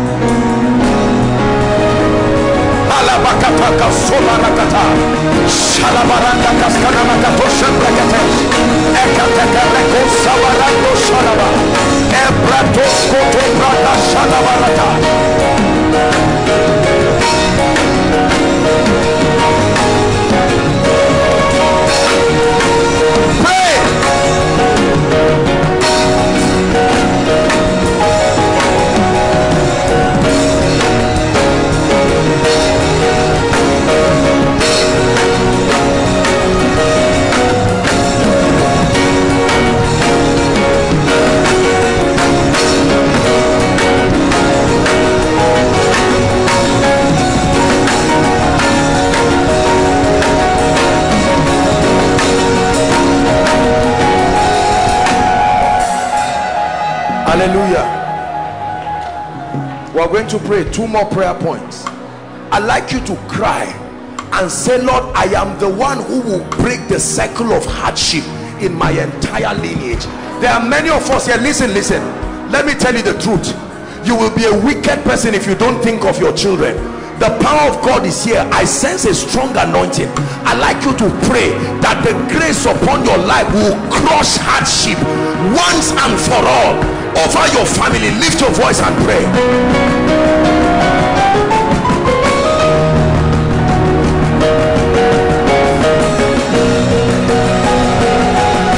Lord, let your standard be raised of believers that prosper, of believers that advance, granting them the time to serve the purposes of the kingdom.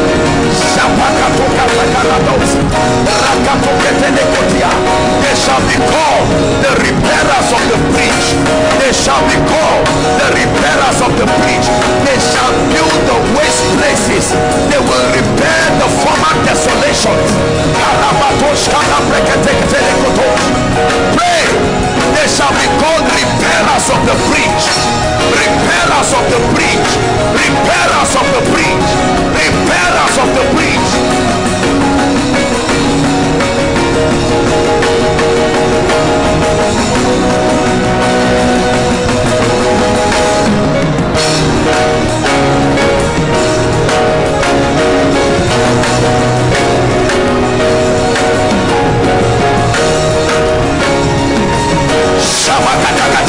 Shakatakata, Ebreketoka Sabalakata, Reketeketeketeketekete, Ebreketoka Sabalakata, Rebakatakato Shalakata.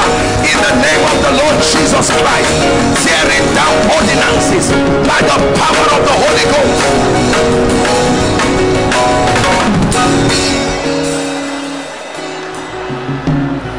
Hallelujah.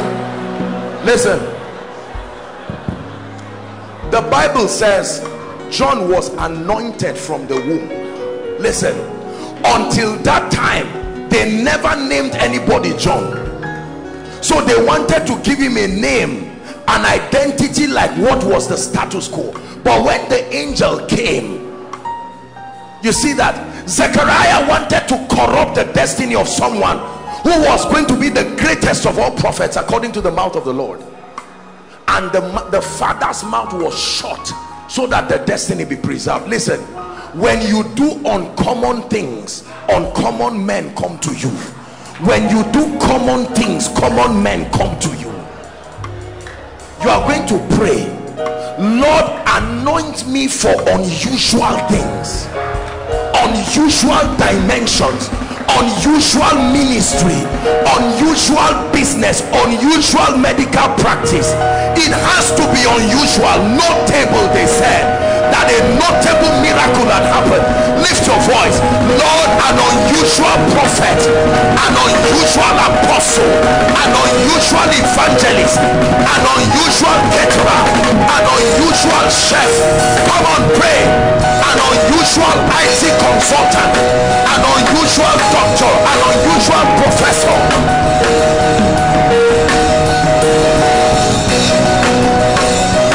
Unusual dimensions of the workings of the Spirit. Unusual dimensions.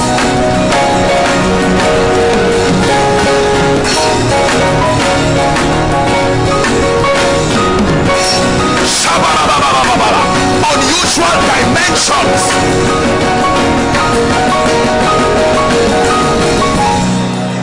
Hallelujah. Listen, let me tell you this. I shared with you years ago that a man of God was praying for me, and that man said something that disturbed me. I went to sow a seed to him, and he said, "Oh Lord, create a problem that only him can solve." I thought that was selfish. When you talk of kingdom, kingdom is not a thing of competition and the rest. But he said he has prayed his prayer, whether I believe it or not.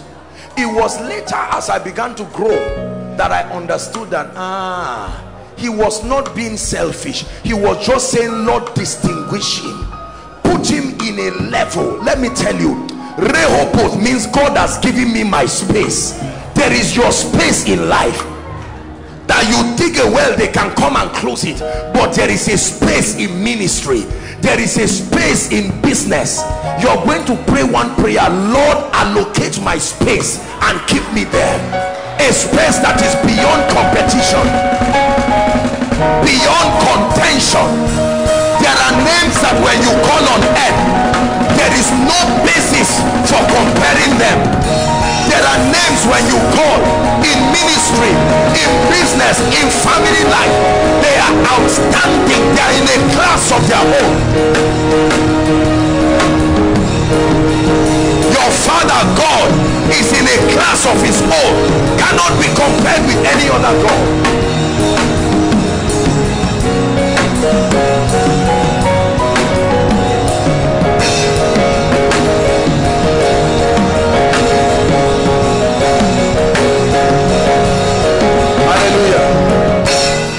Listen,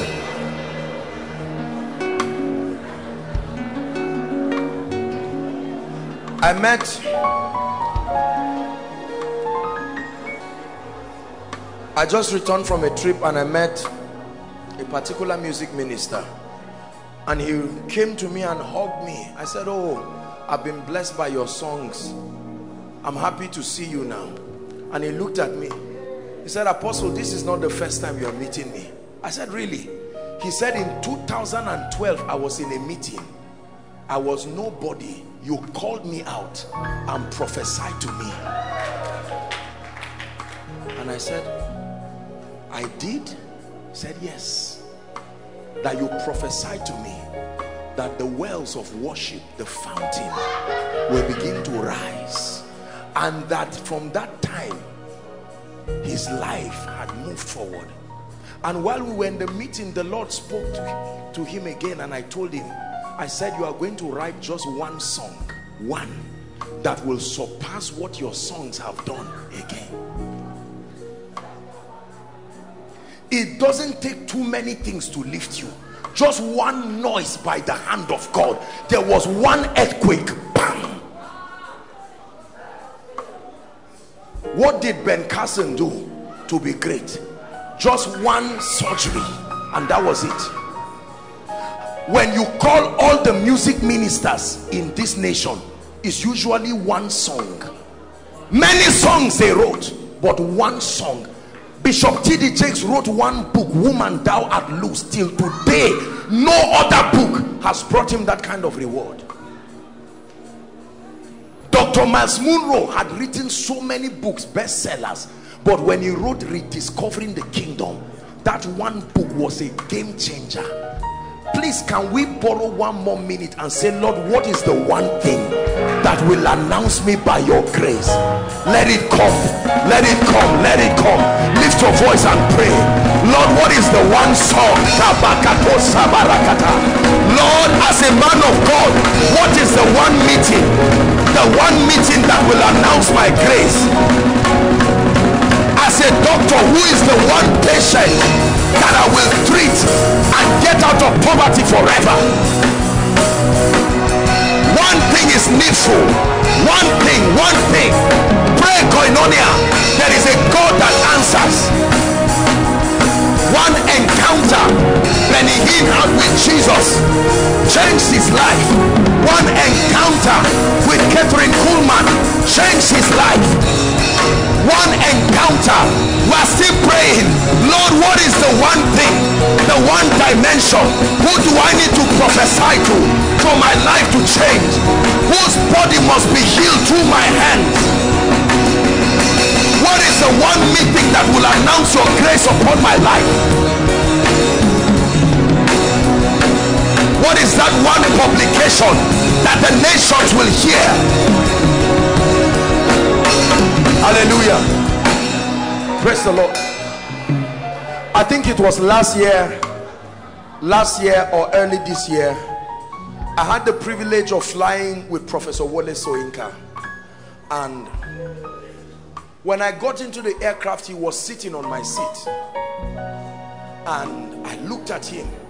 I was standing face to face with a Nobel laureate, very simple looking. And I thought about this thing again. It's not many things that lift people. They wanted to walk him, so that I said, no, you can't do that. This is a great man. I use it as an opportunity to practice the law of honor. Say, please keep him there. Just find whatever seat for me and let me sit. Why will I walk him up? Whereas I aspire that the world hear God's voice through me too. One thing. Have you not seen that great men are only lifted by one thing? If David didn't kill Goliath, he will continue to eat sheep meat till he dies there in the wilderness. The head of Goliath brought him a wife. The head of Goliath made him and his family tax-free. The head of Goliath made him a king. One thing Jesus did, die on the cross, and he resurrected and was enthroned as king. Listen, I know our time is gone, but you are going to cry this one thing. Listen, for some of you, it may not be one thing, it may be one encounter with one person. We have a number of our worshippers here. This young man, Gashina, where is he? He's praying. This gentleman, it was one of his songs, just one of his songs, that Nathaniel Bassey received. One of his songs, and this song just exploded this gentleman's ministry. Hallelujah. Sometimes you just need one encounter. I'm saying this to you. I've shared with you my experience with Jesus. It's not that I was not doing bad. I was already walking in a measure of signs and wonders and this, but one solid encounter. Not this nonsense around that people say encounter with no proofs. Solid encounter where you meet the power of God. Apostle Babalola was roaming around in a forest when fire fell on his head from that forest. One encounter and changed his life. Archbishop Benson Idahosa, it was one encounter that turned his life and announced him. Bishop Oyedepo, one encounter, an 18-hour vision changed his life. Papa Iya Deboye, one encounter turned his life around. You don't need 10. Lord, what is the encounter? What is the idea? What is the song? Release it. Cry and say release it. Call on to me and I will answer. One encounter with the healing anointing will take you beyond the shores of this nation. One encounter with the prophetic grace will open you up to dimension. One conference that God will grant you access to rise to will lift you and take you high.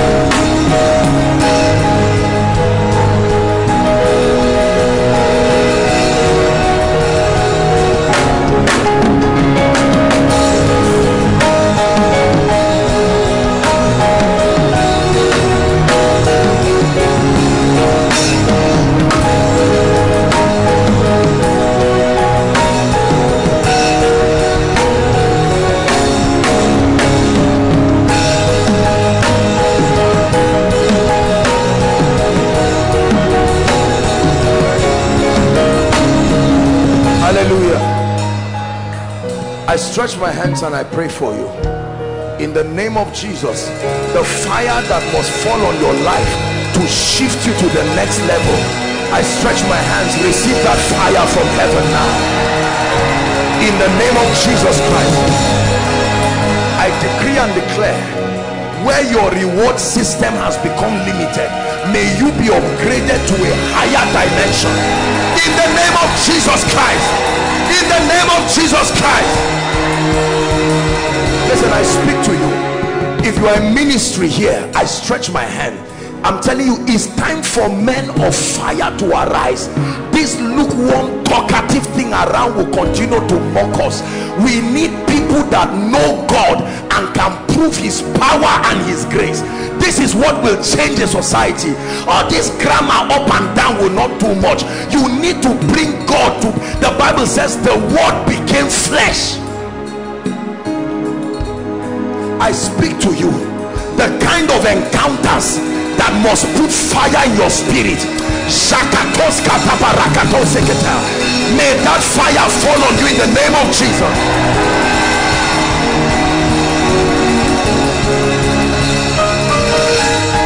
Any man of God here, any minister of the gospel here, and those following online, you have been begged at a level of result. Only certain miracles happen, only certain results happen. In the name of Jesus, enter a new dimension in the spirit.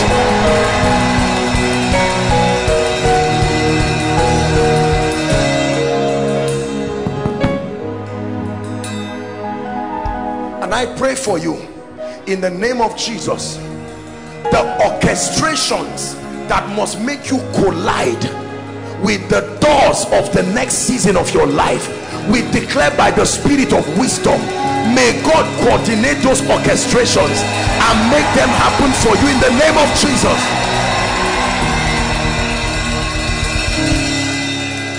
Listen, for some of you, this grace will start waking you up in the night. You will be surprised that at specific times sleep will leave you, not forever but for a period of time, because it is through those prayer times that a solid encounter, that's when you will see a real angel for the first time. Not lying and saying this and that. No, Daniel was praying. After 21 days an angel came.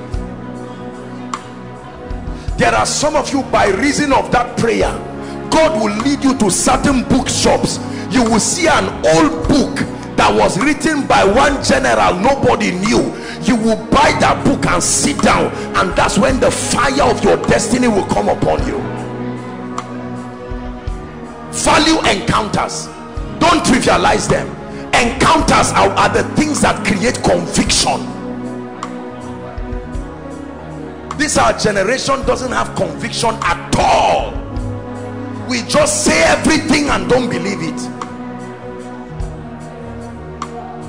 He said, that which our eyes have seen, that which our ears have heard, that which our hands have handled, even of the word of life. That's what we preach.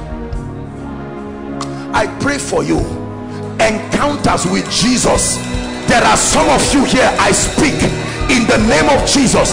May the King of Kings himself visibly walk to your rooms in the name of Jesus. May God open you up to these encounters. You will start having supernatural encounters, encounters with the angelic, encounters with the spirits of just men, encounters with Jesus himself in the name of Jesus Christ.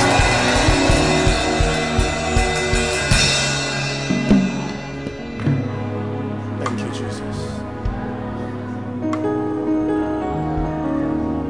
For as long as we continue to fool ourselves that our finances are at the mercy of a lot of mundane things, the ease factor is the anointing. The ease factor is the anointing. When all is said and done, please get solid power in your life. Doesn't matter whether you are called into ministry or not. Believe in the Lord your God. Believe in the Lord your God. believe in the Lord your God. Sister, believe in the Lord your God. My brother, believe in the Lord your God. Concerning your admission, believe in the Lord your God. Concerning the baby, I know it's 5 years, but believe in the Lord your God. Believe. Concerning God turning your life around, you need more than a job. You need breakthrough. You need favor. If you get a job of 50,000, you are still backward, because you should have been working for the past 10 years. So now the issue is not just a job of 50 or 100,000. That God, can you shift my, what would have been the backlog of the past, shift my 10 years to enter my September and wait for me there. That I can enter September and it will look as if September is 10 years put together.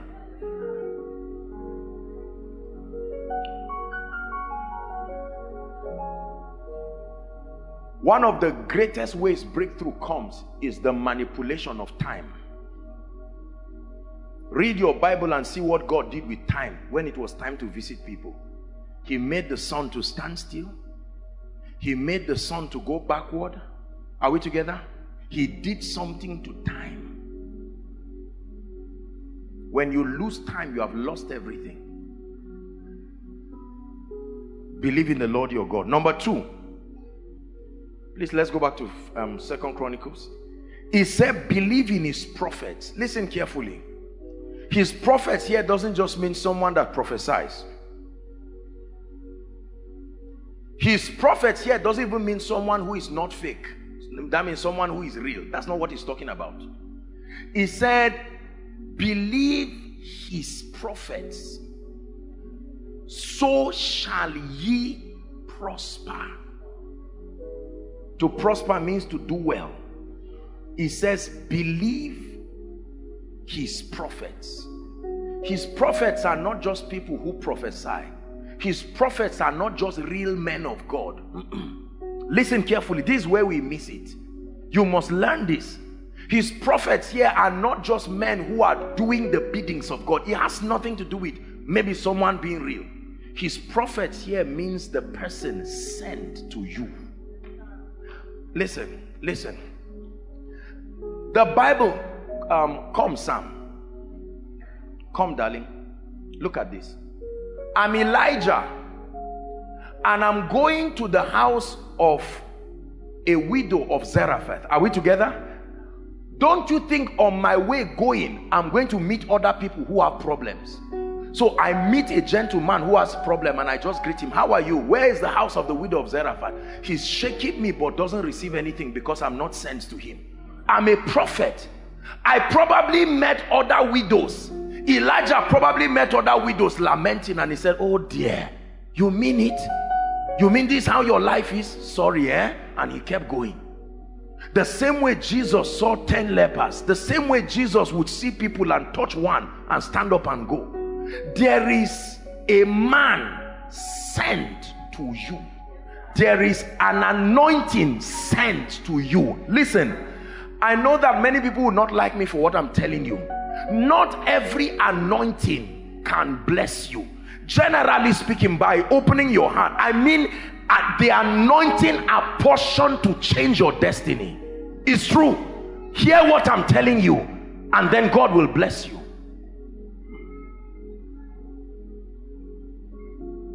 There is an anointing apportioned. There is a grace designated. Let me tell you, happy are you the day you come into the environment where the anointing that was sent for you. Do you know, let me tell you this, and I tell you this honestly, my heart is passionate when it has to do with blessing people. But I have met people in my life that I just prayed for them just for praying sake. But I knew in my spirit I wasn't sent to them. Of course, you won't tell them so they don't feel bad, but you know. But I've seen others. I couldn't even wait for them to share their challenges because I know. The anointing sent to you. So believe his prophets. Are we together? There were many widows in Zarephath. Elijah was looking for just one. How about prophet? What of other women? I love them. I can pray, I can intercede. May God bless you. Do A, B, and C. But I'm looking for a woman of Zarephath. Where is she? Finally, you find her, and it's clear she's not even ready for you. She's doing something else. The prophet would have been angry to say, I spent time to come here. You don't even know what you are missing. I'm on my way going. But because he was sent, he had to stay. His assignment was to change her life.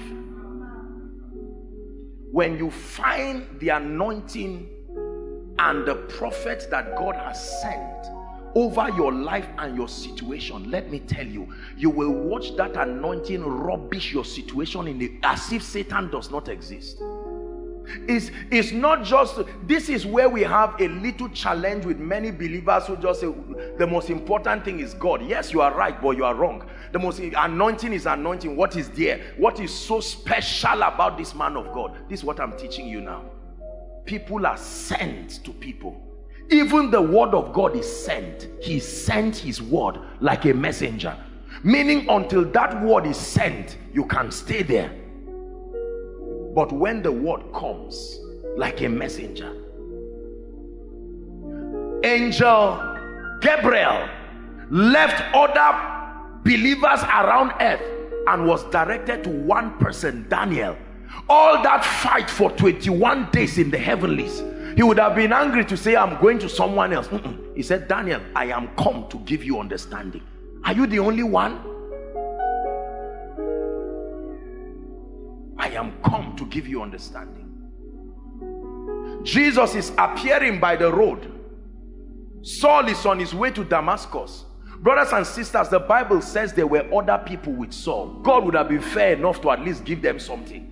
And then he isolates one person and discusses with the person. The rest just fall down and don't even know what threw them down. They just got up to clean themselves and say, Kai, now what is all this one now? Whereas one person has that encounter. Sent. The word that changes my life, sent. I have had encounters with sent words and sent prophets, and my God, did my life change. Tonight, let me tell you, if you can believe this, he said, believe his prophets. I know you are a businessman. I know you are educated. I know you are smart. But there are many equations in this life that cannot be solved with pen and paper. They are solved from the realm of the spirit. It's only the result you receive here. Are we together now? Believe in his prophets, so shall you prosper. Write this down, please.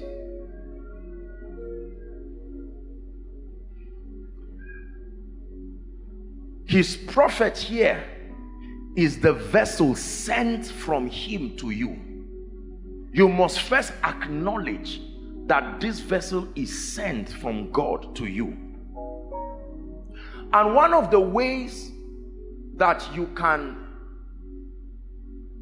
help yourself to believe the prophet God has sent to you is investigate the dealings of God with that man.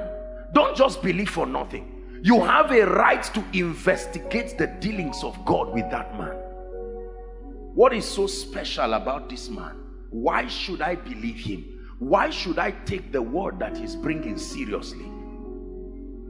Every true prophet of God has a track record of his dealings with God. Investigate the dealings of God. Study the track records of his results.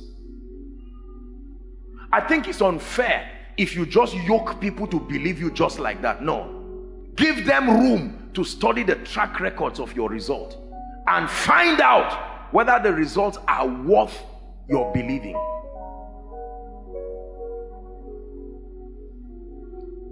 How do you believe his prophets? Open up your spirit to receive both his grace and his instructions. Don't just receive the grace alone. Instructions. Many times believers miss it because we miss instructions. Very subtle instructions. Sometimes very ego-stinging instructions. Like you were seated here now and then I just said, everybody shout Jesus. You know, I don't mean to embarrass your intelligence. You don't sit on a seat and shout Jesus, You've been singing a song before you came here. There was Jesus more than 10 times in that song. You kept shouting, Jesus, Jesus, lover of my soul, and nothing happened. And here you are sitting and a man is saying, just shout Jesus once. If you don't have this revelation, you can sit down and say, please, we are not children here. What is all this nonsense? He told Naaman, go to Jordan, wash 7 times. Naaman said, me? Jordan, there are clean rivers somewhere. And the small girl said, you are the one in trouble. If you don't go and wash, you can go back with your leprosy.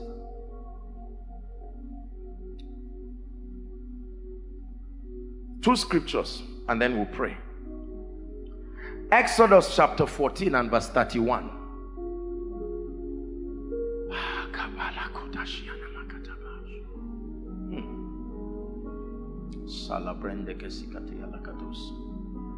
And Israel saw the great work which the Lord did upon the Egyptians.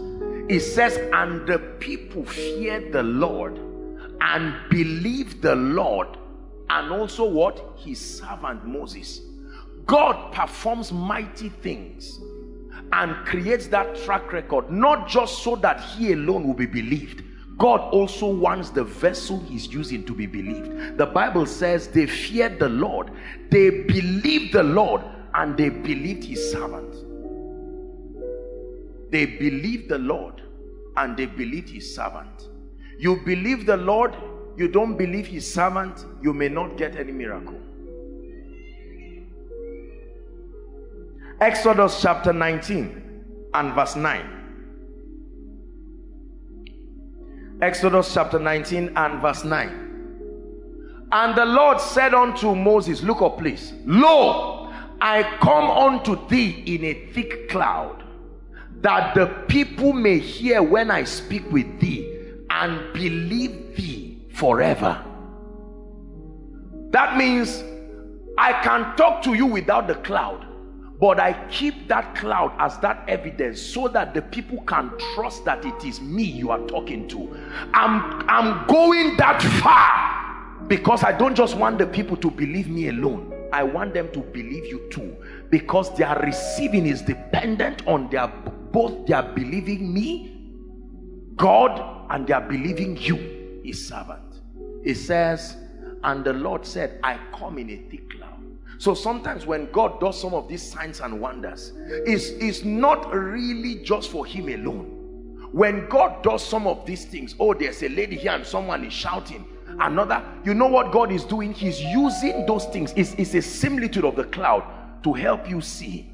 You can call somebody and say, who is Grace or who is Victory? And you can say, this is just guessing. I'm sure it's just guessing. But how do you guess that someone in this direction? Do you guess that one?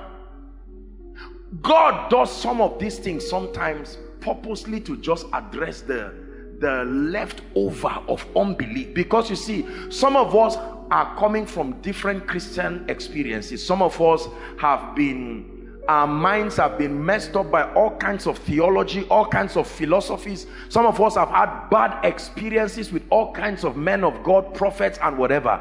And chances are that when you come like this, usually you would just add the man of God to the list of all the people and hope that he's just a better version of them. And God says not so. And he uses these signs to speak to you that you are in Mount Zion.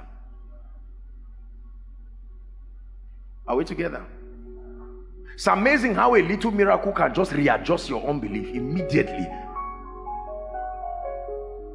Readjust your unbelief while the devil is trying to lie to you. Can your life be changed all of a sudden? The power will touch the person near you. This somebody you shook hands with, turn to your neighbor and say this and that, so you know that the person can't be acting.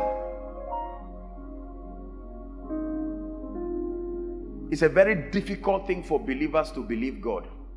But I think it's even harder to believe a man of God.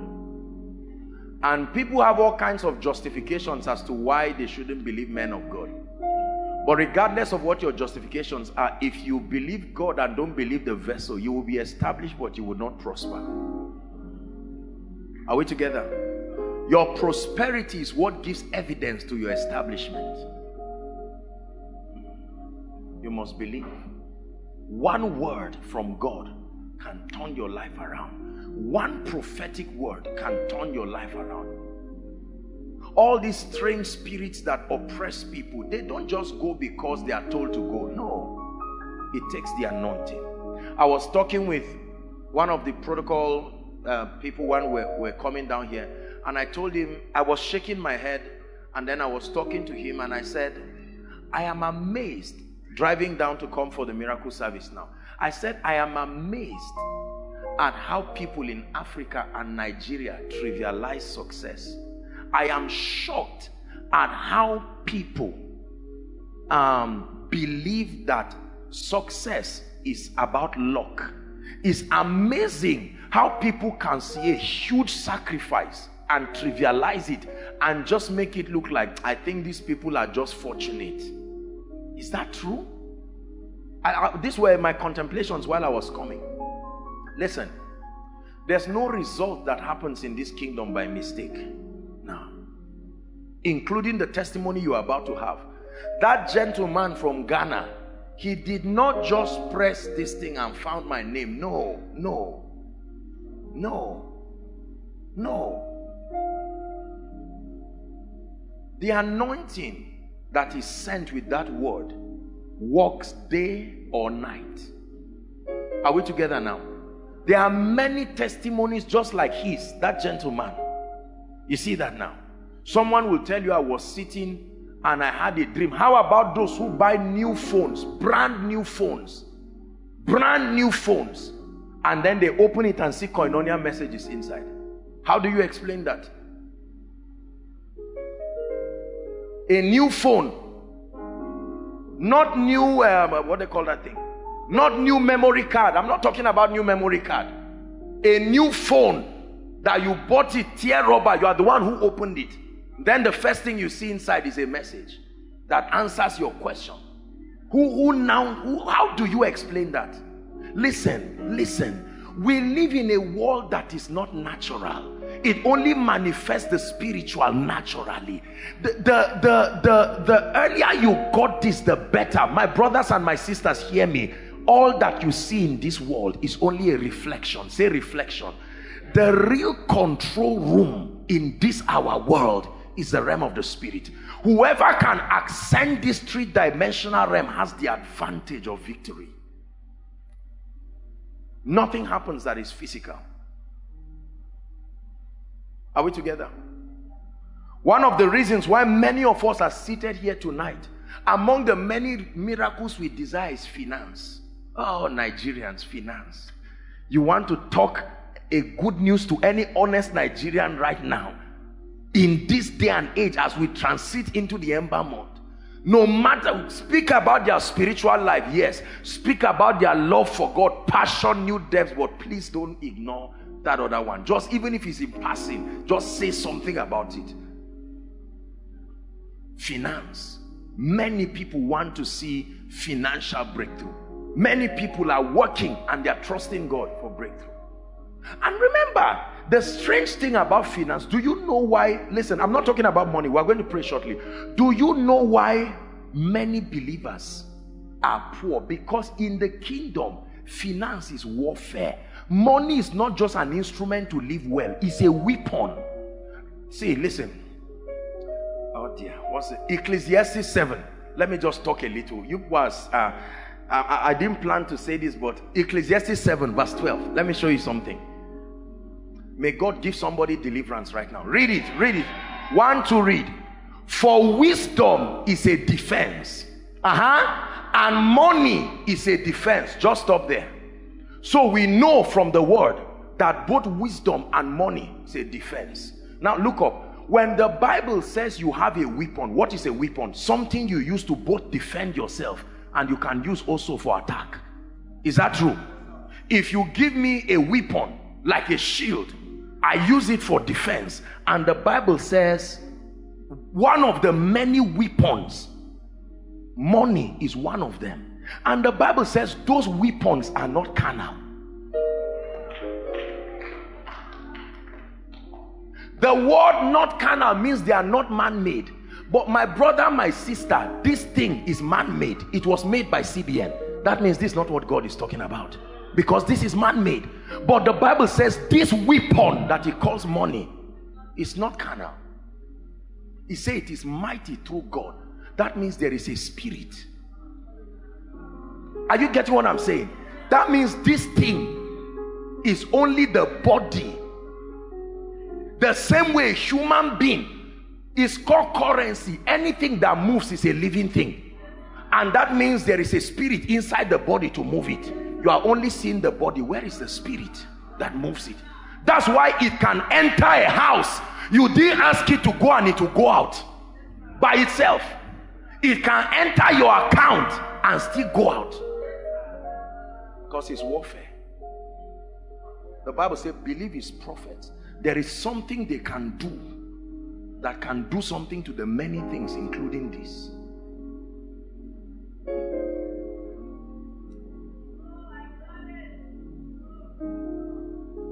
This is what we chase all around, because we think this is paper. No, this is not. This is paper, yes, but there is a spirit behind it, and this thing respects that spirit. This is what you need to understand. So the spirit can instruct it to leave you, and it can leave. No matter how hardworking you are, you can receive salary and all you have is part of this left, and it can be instructed to leave you. It will, you know, it's going out of your life. It just touches your hand and disappears, because the weapons. Prosperity is warfare. It's not just about money to buy car and houses. Money is a defense. It can defend the gospel. It can defend a man. And the Bible says all those weapons, they are not carnal.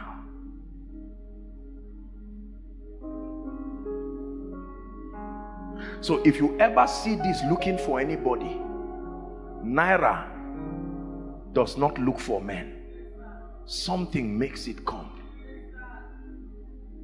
Please, are you getting what I'm saying? If you can understand this alone, at least even if you don't know how it comes, you already know that it doesn't come by itself. These are the mysteries that surround our kingdom. You ever see anybody prosperous in the kingdom?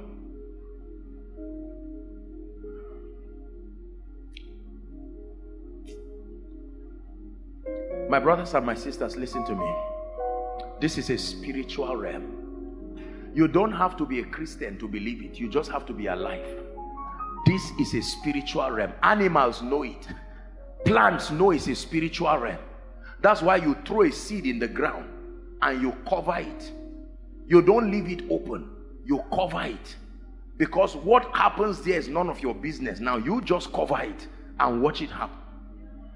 And it grows to become a tree that you cannot push down. A little seed.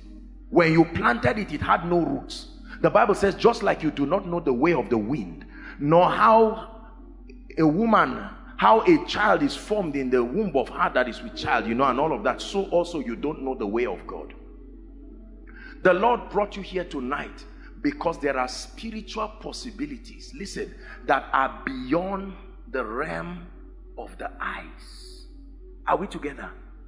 Most times we believe only what we can see and understand and explain. Unfortunately, in this kingdom, there are things that you may not be able to explain. When people come here to testify, you see me sit quietly and I watch. And many times I'm in shock as I watch the immutability of God's power in the lives of people. The same way you are going to come up here to testify. Yes, it's true. What suddenly happens to you, and then you have someone just call you and say, we are sending you to US to get a job. Haba, my brothers and my sisters, I've told you again and again that everybody who helps you has relatives too who are in need. Whatever makes you to leave them and come to you is not normal.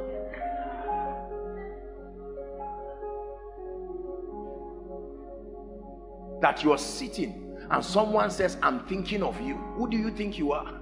No. I want to help you. I want to bless you. You step into prepared blessings. Blessings that you are as shocked. He said, Master, we have toiled all night. And Jesus looked at them. You know how to fish by waiting in the night and allowing the fish to come and rest on your net. Then you quickly pull it in the morning. That's how you were trained. But let me show you another technology. Cast your net to the right side. Master, but we only have left and right. This one is not brain work now. This one is not 1 plus 1. I told you 1 plus 1 plus God is equal to whatever he says the answer should be. 1 plus 1 is 2. But 1 plus 1 plus God is not equal to 2. It's not even equal to 10,000. It's equal to any answer that God puts there. So 1 plus 1 can be equal infinity. God said so. Are we together now? I'm saying this to build your faith tonight so that you will believe that God is able to do anything at all. When you look at the way you got to hear about this ministry and the various ways the Holy Spirit worked with you till you came today, you should know already that there is a God in heaven. Are we together now? Brothers and sisters, I present to you this same God who can change your life, who will change your life. I'm saying this so that you don't just sit down and be clapping for others. Wow, this is how God has changed this lady's life. Wow, we are soon going to pray. You must have a desperation and say, Lord, I didn't come tonight to clap for anybody. I left my journey wherever. Lord, I know that you will visit me, and I hold on to the horns of the altar. While you are sitting, the devil is telling you, remember tomorrow by 12, your rent or embarrassment. Say, Satan, go away. And before the presence of God, tomorrow is too far. God can. How many minutes does it take to do a transfer?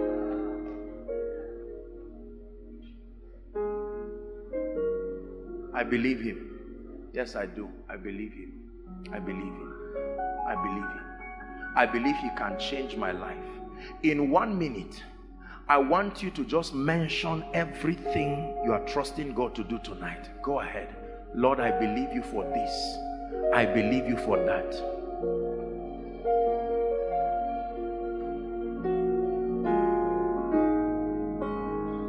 Those outside, whether you are standing by the wall, whether you are standing in any of the overflows, and those following online, release your faith. Don't be distracted. Any spirit that distracts you in this moment now is of the devil. It's a Luciferian spirit. Let your spirit and let your attention be open.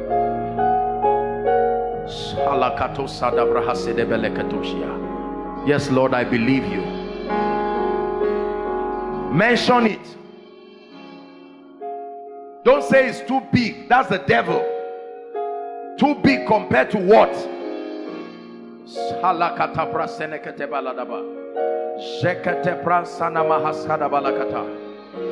Pray, believers. Lord, I know you are able. You are able to take away this reproach from this family. Talk to Jesus. Even if you find yourself crying, just continue to speak. Lord, you are able. Change this situation. Turn my academics around. Lord, turn my finances around. Lord, I'm in a situation right now where only you, the God of heaven, can arise. Turn my ministry around. Lord, I'm confused. I don't even know where to go right now. I don't know whether to go to the left or to the right, but I receive grace. Pray.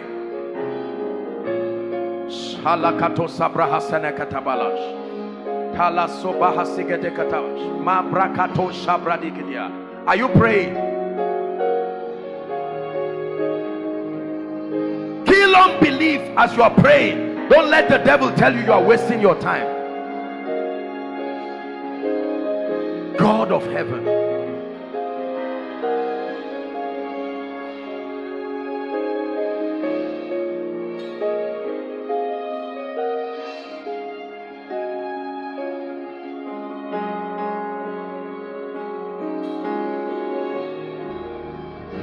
keep praying. It says, be anxious for nothing, but in everything by prayer and by supplication with thanksgiving It says make your request known. Don't assume it is known. Make your request known. Lord, I'm here tonight because I want you to turn the situation of my family around. Lord, there is a death sentence over my family and you have to arise for me tonight. Lord, there is a death sentence over my life. Lord, I've been delayed 10 years of my life. I am backward 10 years. There has to be a way you restore me, oh God.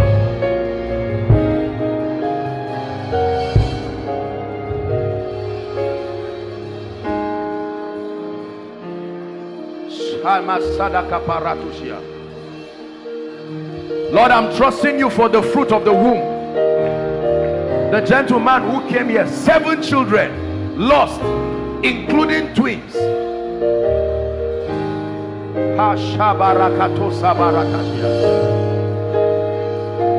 Lord, I'm trusting you to refire my spiritual life. Something has happened to the anointing upon my life. Something has happened to the glory upon my destiny. I'm here tonight, oh God, turn my life around. Turn my life around. Something has happened. The signs and wonders are no more like before.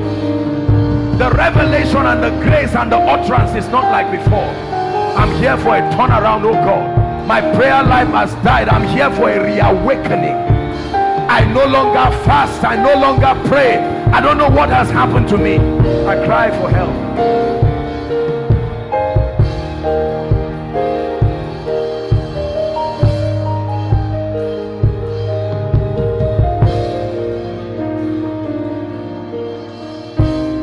Hallelujah. One more prayer point. Lord, I believe you and I believe your servant. I believe that anointing and I believe in its ability to turn my life around.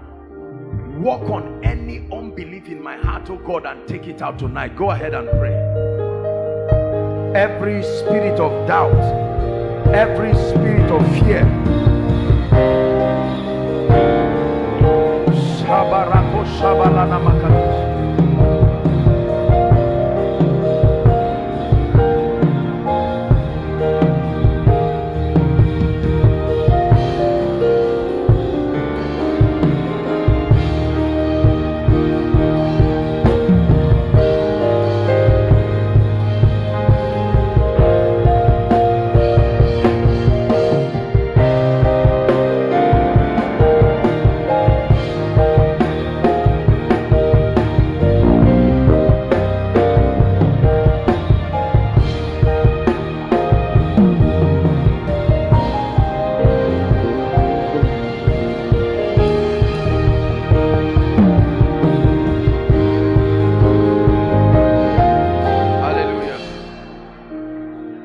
Isaiah 61. Sense a very strong anointing here already. Isaiah 61. Please participate in everything we are doing. It's going to be a very fast one, but let your spirit be open. The Spirit of the Lord is upon me, because the Lord, the same Lord that you are instructed to believe, hath anointed me to preach good tidings to the meek. He hath sent me to bind up the brokenhearted. Now listen, this is why he anointed me, because there is an agenda, but that agenda cannot be achieved just by a well-meaning heart. It takes more than sincerity to bind up a broken heart, to proclaim liberty. Now I like this one. To proclaim, to declare that the time has come for you to walk free. It says, and the opening of prison. My brothers and my sisters, there can be men physically walking, but they are in prison. Next verse. Verse 2. To proclaim the acceptable year of the Lord and the day of vengeance of our God, to comfort all those who mourn. It takes more than a handkerchief to comfort men. It takes the anointing. Verse 3.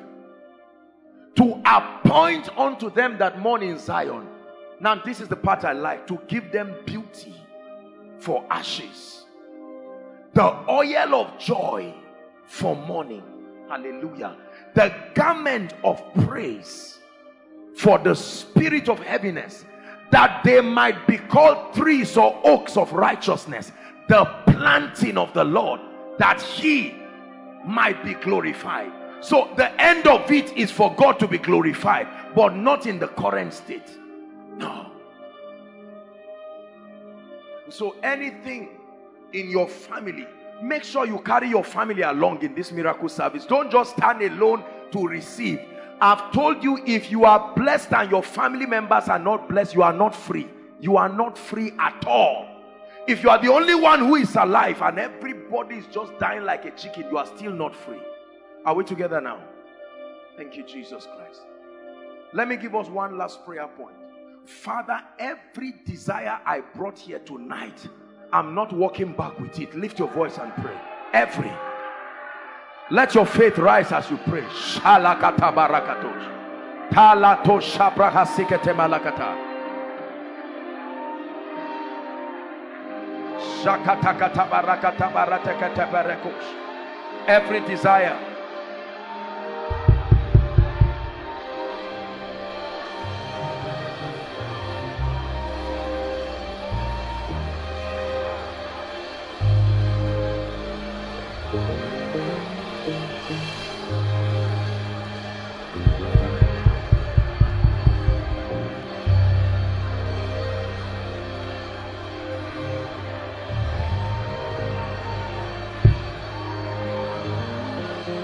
Visit me, oh God, completely.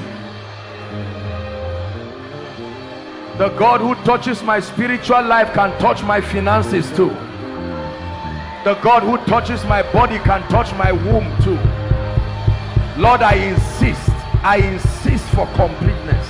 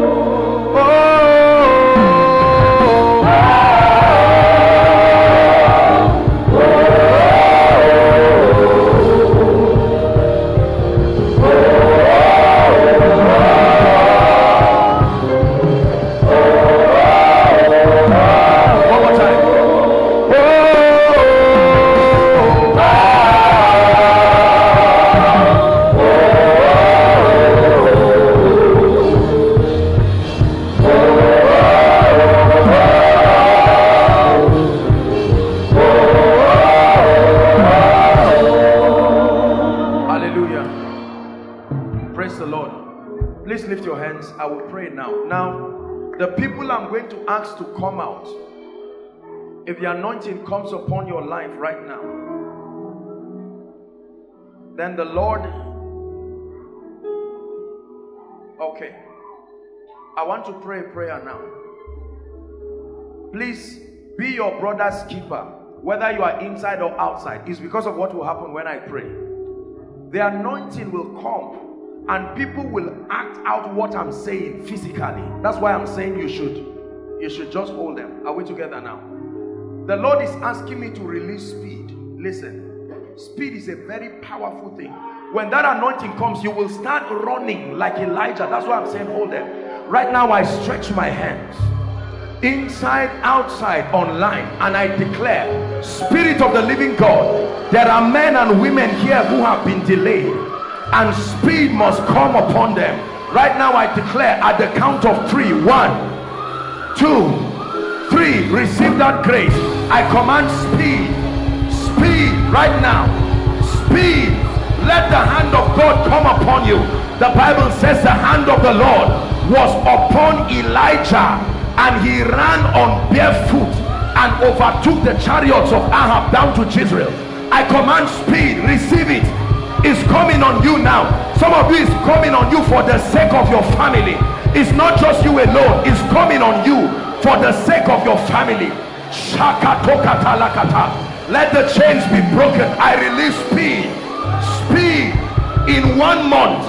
In 1 month, I'm prophesying that in 1 month, what has not been done in 5 years, in 1 month, receive that grace. I energize your spirit, man.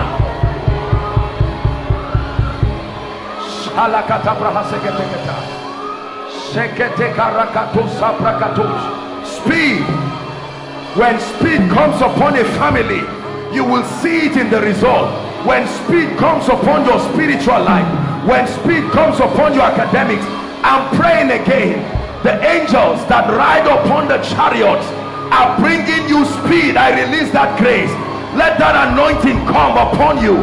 Speed, speed, in the name of Jesus Christ. Speed. Shalakato sadakata. Sheketo kata shalakato ziata.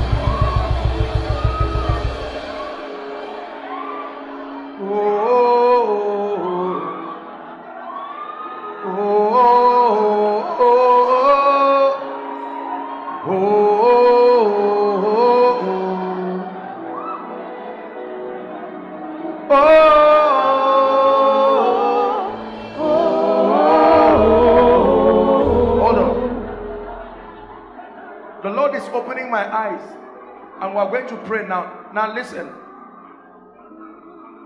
Fire in the spirit has many significance. Fire, this fire is a mystery. It was a reality borrowed from the realm of the spirit that we use here. Fire does not run away from any element. Fire is the only thing that all other elements must feel. Whether you put metal, the metal will be hot. Wood will be burnt. Rubber will be melted. There is nothing that stands fire. Other things can stand water, but not fire. Are we together now? He said he shall baptize you with the Holy Ghost and with fire. When the Holy Spirit, listen, is moving to break chains, he moves as fire. Do you know why? Because fire destroys every other thing, yet it is not destroyed. It is not solid, it is not liquid. Are we together? It looks like gas, but it's there. You are seeing it, you can't hold it, you can't cage fire, you can't lock it up. It's not restrained by anything. The Holy Ghost is going to move right now in this place as fire. Listen, this fire, I want you to bring those people out. This fire you see will bring an end. Now believe me when I tell you this, will bring an end to many captivities. Many captivities. At the count of 3, I just want you to shout with me that word fire. That word fire. And many of you will be surprised. In the name of Jesus. Where's Sam? There's a song in my spirit. When we sing that song, what's the name of that song? Blow, blow, blow like a mighty wind. Am I correct? So you know what I'm talking about. So you sing that song by the time we pray. In the name of Jesus, I'm stretching my hands right now. Spirit of the Lord, you seek to reveal yourself as fire, that consuming fire. No power and no spirit, even spirits, can be burnt by fire. In the name of Jesus, I declare that any operation that is not of God, at the count of 3, by the mystery of the Holy Ghost, as fire, let there be deliverance, let there be refining, let there be the breaking of chains. Are you ready now? 1, 2, 3. Bring them out. Fire, the mystery of fire. Shabos katabarata. Eketeleketo samakatos. Randa seleketebaya.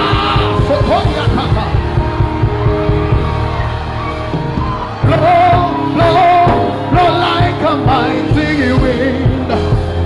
Spirit of victory, cover us with your wings.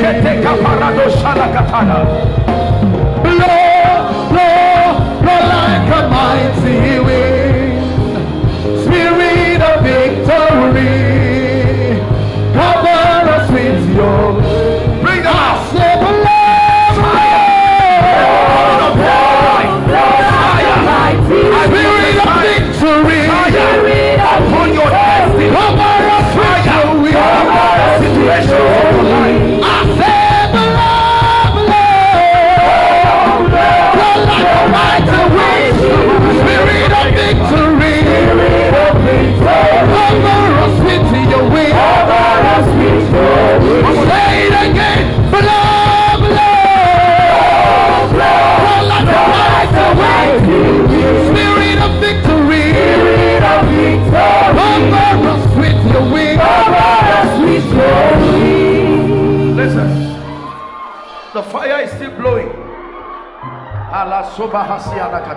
I declare, any chain, if there is anyone under the sound of my voice, and any chain has held your destiny, by the mystery of this fire, I'm speaking by this apostolic and prophetic grace.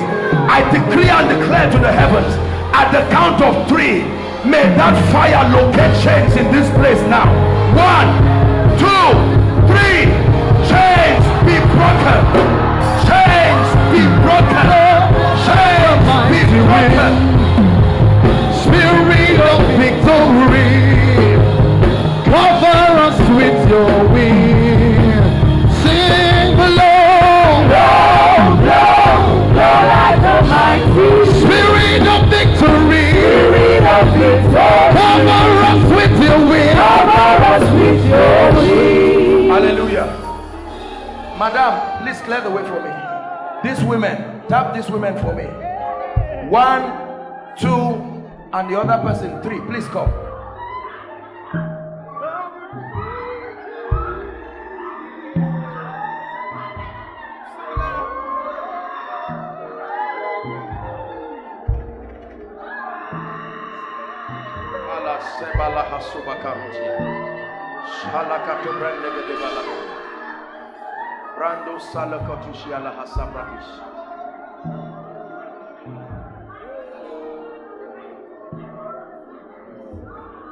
Mama, I'm going to pray for you. You are welcome. Your first time here? I came here last week. Okay, you were here last week, and you too? Is this the mama I asked to come? I think it's someone else I saw, but while you are here, we'll honor you. But I want to pray for you. Madam, look at me. I'm seeing witchcraft in your life and your family. Where are you coming from? Where are you coming from? Abuja. You are coming from Abuja. I want to pray for you. Hold my hands, man. Look at me. I know you believe in the power of God. Shout Jesus as loud as you can.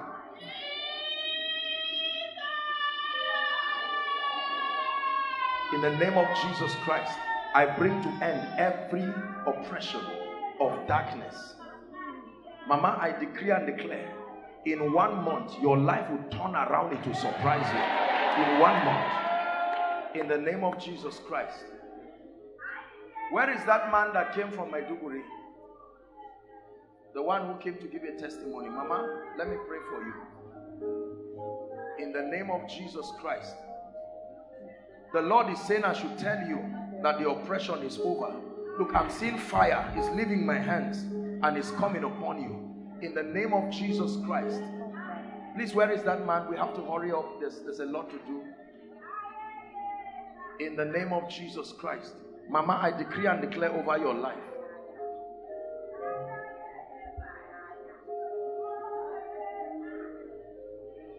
That fire. The Lord, it looks like you are an elderly woman, but the Lord is going to use you mightily. What you are receiving now is not just a miracle yet. You are receiving an impartation. You will begin to know the Holy Spirit in a very intimate way. Hold my hand. Spirit of the living God, you seek to use this dear mother. In the name of Jesus Christ, you will know the Holy Spirit in supernatural ways. His fire will come upon your life and he will use you in a very mighty way. In the name of Jesus, come. You are the man that came from Maiduguri. What is this? My CV and your CV. You are trusting God for a job.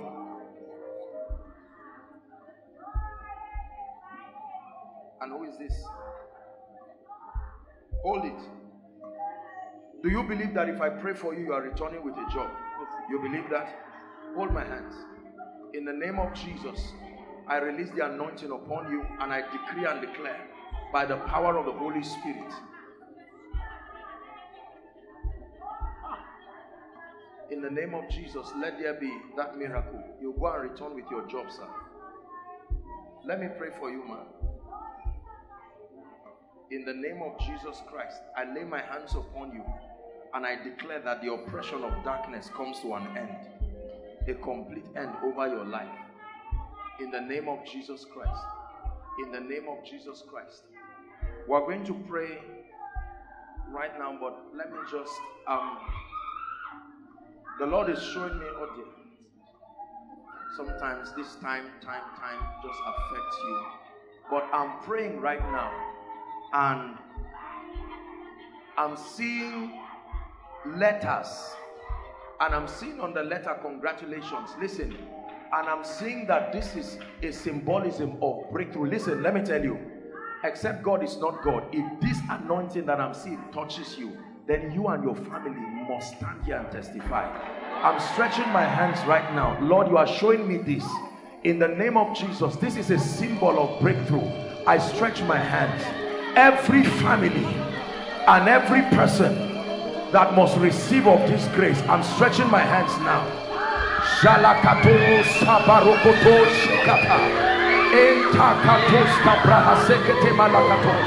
You must testify. I release upon you that grace. You must testify. I declare, whatever it will translate to, whether a job, whether increase, whether promotion, I command it, I declare it, I decree it in the name of Jesus. I command it, I decree it, I declare it right now in the mighty name of Jesus Christ.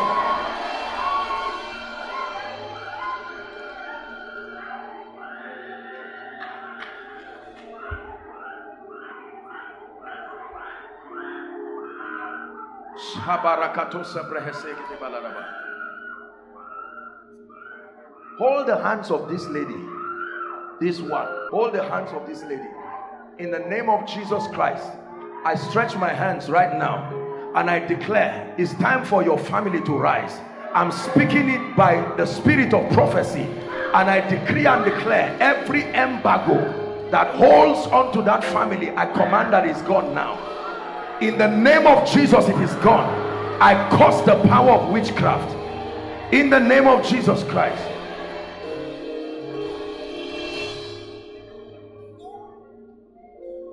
Stretch your hands towards me. Your hand is a symbol of your productivity, and there are many of you, there is no grace on the works of your hands. I look, and in the spirit I don't see the blessing of the Lord working. That's what is responsible for hardship.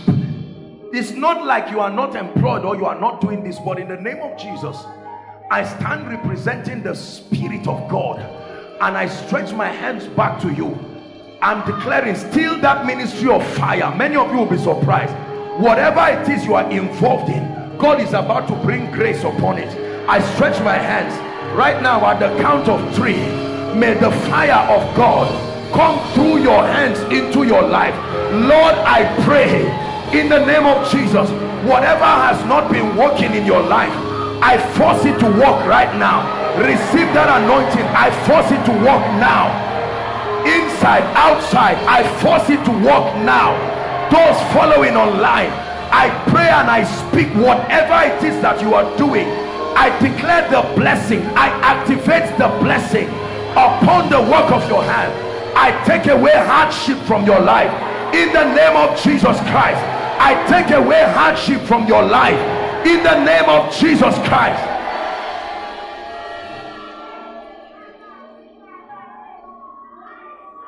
Yabone nakawo, sujadane nakawo, sarkin salama, sarkin aljanna. Yabone nakao, sujadane nakao, sarkin salama, sarkin aljanna. The Lord is opening the eyes of people into where your blessing is. I'm seeing fire, still this fire thing coming on the eyes of people. Physically you will feel fire burning and ideas. The Lord is birthing things. Is a birthing in the spirit. I release that grace right now in the name of Jesus. Lord, all those who must see, show them, oh God, where their blessings are stationed, so that they stop dilly-dallying around life. I decree and declare, receive that grace, the grace of an open eye, the grace of an open vision. May the Lord show you where the resources of your destiny is. May the Lord show you where your helpers are. in the name of Jesus Christ.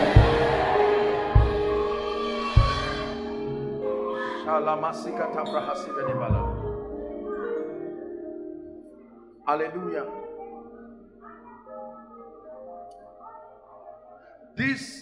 The prayer is for everybody, but this particular prayer now is for ladies. The Lord is showing me destinies that must be changed. Outwardly, you are beautiful, you are good looking, you are virtuous, you are wonderful. But in the realm of the spirit, it's not what we are seeing physically that we are seeing in the realm of the spirit. A man with an ugly situation sat down at a gate called beautiful. The gate was beautiful, but the man's life was nonsense. There are many people you can stand. I'm saying everybody, but this is specifically for our sisters. And it's not just the issue of marriage. I'm not talking about marriage alone. That there is a fragrance, a presence that can ooze from you and bring favor to your life. But many of you physically, they look at you and you look like you are beautiful, you are this, you are that. But in the realm of the spirit, there are powers sitting on people's destiny. In the name of Jesus, lift your hands. I want to pray for you. That force, that veil must be torn.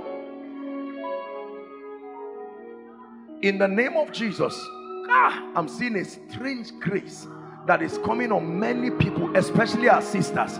I declare, any wrong identity that you are given in the realm of the spirit, that is not a reflection of your true identity, any exchange that has been made in the realm of the spirit, so that physically you should be blessed, but in the realm of the spirit you are carrying another person's destiny. Right now, by the fire of the Holy Ghost, sisters, may that anointing come upon you now. May that grace come upon you now. I declare, anyone's destiny here that has been changed and switched and manipulated in the realm of the spirit, so that what you look like is not a reflection of what your destiny is, I change it now in the name of Jesus. I change it now in the name of Jesus.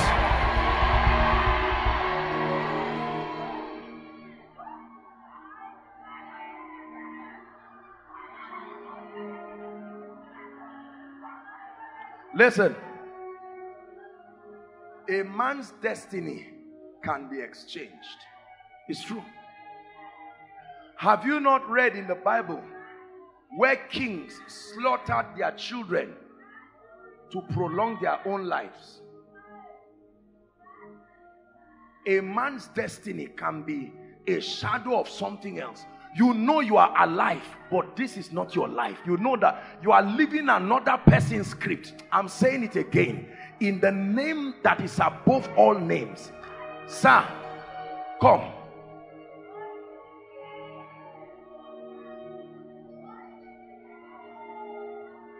I don't know you, but I want to pray for you, sir.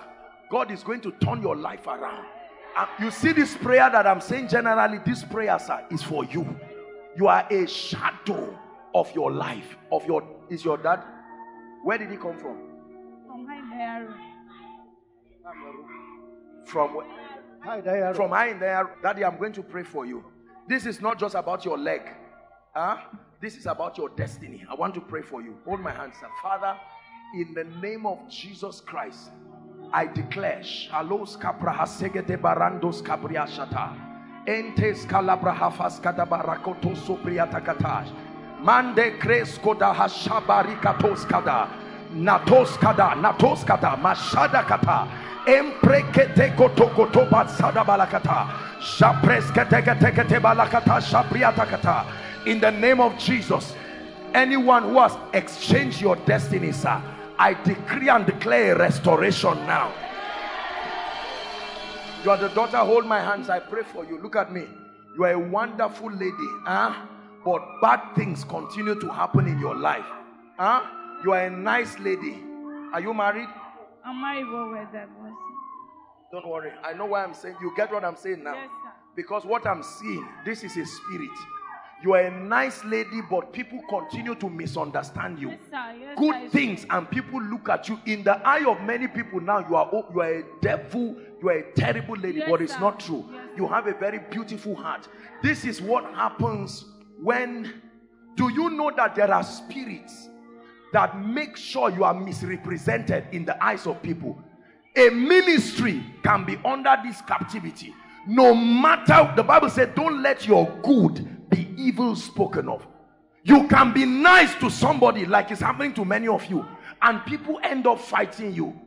You bought something for them and they end up, you are saying, what is this? I pray for you, and the person says, so you are trying to say I'm the one who is not spiritual. It's a spirit. My dear, I want to pray for you. This thing is not just about your marriage that is, you know, things have gone wrong. You are a wonderful lady. Favor will come close to you, but then never enter your life. Yes, sir. What Yes, do you sir. do? I'm working in a security. You are a security. Yes, sir. Did you go to school? Yes, sir. I'm running my master's. You are running your master's. Yes, sir.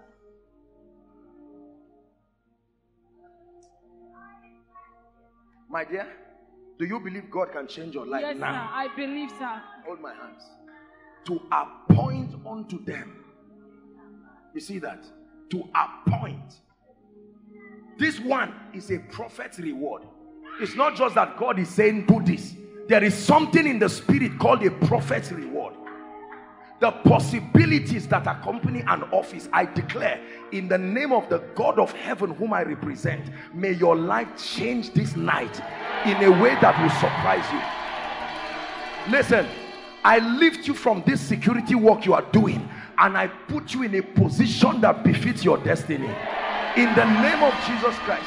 Daddy, sir, I'm praying for your daughter in your presence. This lady will come here and give a testimony that even you as her father will say, this one is the Lord's doing. Are we together now? I declare it, I decree it done right now. Hear me.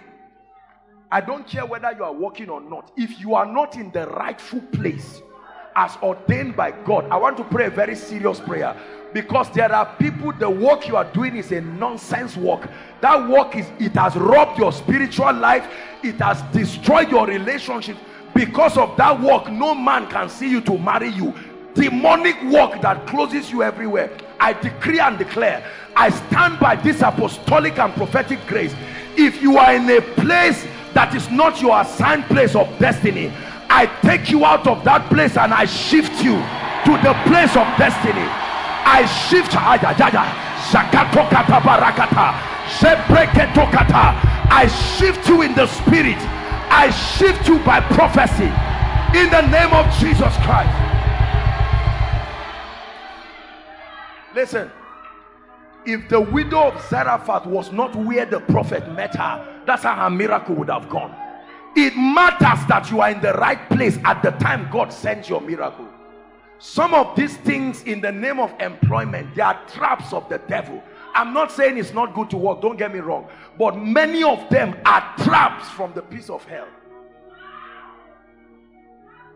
There are people whose spiritual lives have gone down from heaven to earth simply in the name of job. Are we together? Nonsense job that on Sunday you're on your way going to church, your boss calls you and says you must come and resume. What shall it profit a man if you gain the, what is it? Is that the whole world? How much is the salary? Lose your soul for peanuts. I declare again, in the name of Jesus, may my God relocate someone here by the power of the Holy Spirit. May my God relocate a destiny, relocate a family. If you are not in your assigned place, I shift you tonight in the name of Jesus Christ.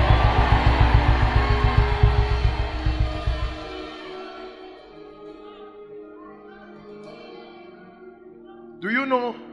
Listen, we're going to pray for the sick shortly. There are people that if the devil wants to destroy them, he will make sure they get visa. Pastor Jay, it's good to see you. There are people that the devil wants to destroy them. They will get visa to UK. They think it's breakthrough, but they have gone away from their place of destiny.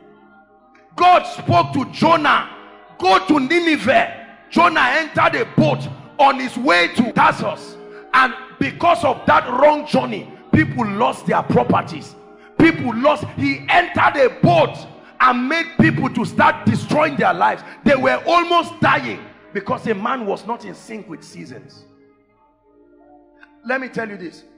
It matters that God meets you at the place where your blessing is waiting for you. The devil can relocate people and destroy your life. There are many Nigerians outside this country whose destiny is ordained by God to be in this country. You see them roaming around like armed robbers around the world in the name of abroad. And there are others whose destinies are abroad, and the devil will make sure that he will peg them somewhere. And Isaac sowed in that land. It's not just that he sowed. The place he sowed matters. Isaac sowed in that land. Abraham, take now thy son and go to a location. That's where I will meet with you. God is everywhere, but destiny does not meet with men everywhere. You must have the discernment to understand your season of visitation. I repeat this. You see me speaking like this. I'm speaking by the Spirit. There are some of you, it's an instruction from God to you. Don't be careless about your life. Look at how many Nigerians, you go to embassies and see Nigerians, they want to go abroad by fire, by force. Ask them why. They will say greener pastures. I've told you, greener pastures is not in any physical location on earth. Greener pastures is in the Word. When I sent thee, lackest thou anything? Not when you went. Jesus instructed them and said, do not go only to the lost tribe of Israel. Don't go outside that camp. Because salvation was for the Jews first. If they went to the Gentiles, they would have received a root shock. Direction. Direction. Please, in 1 minute before we pray for the sick, lift your voice and say, Lord, direct me. He said, the Lord is my shepherd, direct me. There is a way that seemeth right unto a man, unto a woman, unto a family. Direction. Your blessing is not just generically in US or UK. There are people suffering in every nation. It takes the leadership of the Spirit.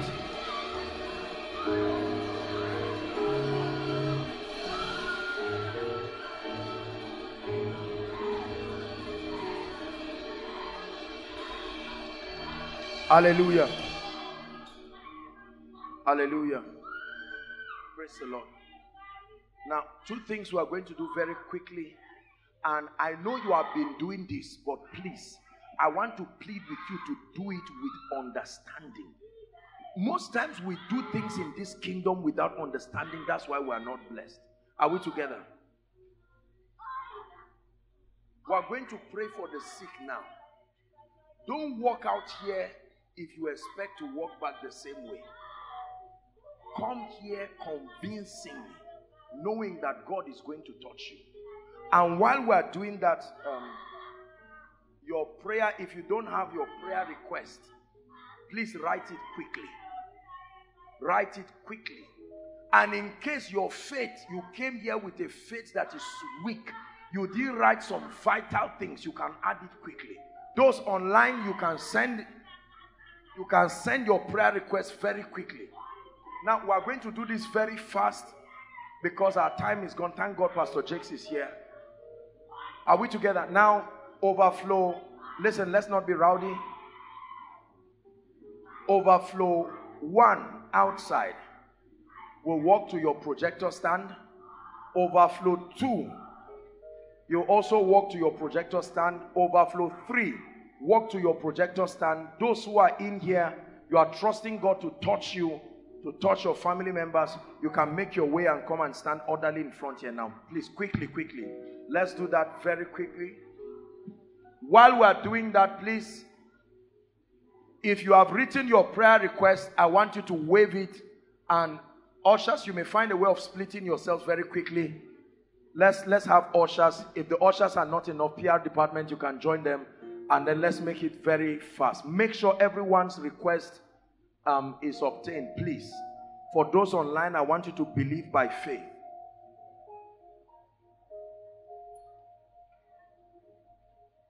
If you are still yet to write, just write it. Ushers, please. There are hands all around. Let's help out. Protocol can also help so that we'll make sure that everyone's request. If it's a text on your phone and you don't have the opportunity to write it down, while I'm praying, you can just connect with it. It's not just a ritual. Believe in what we are doing.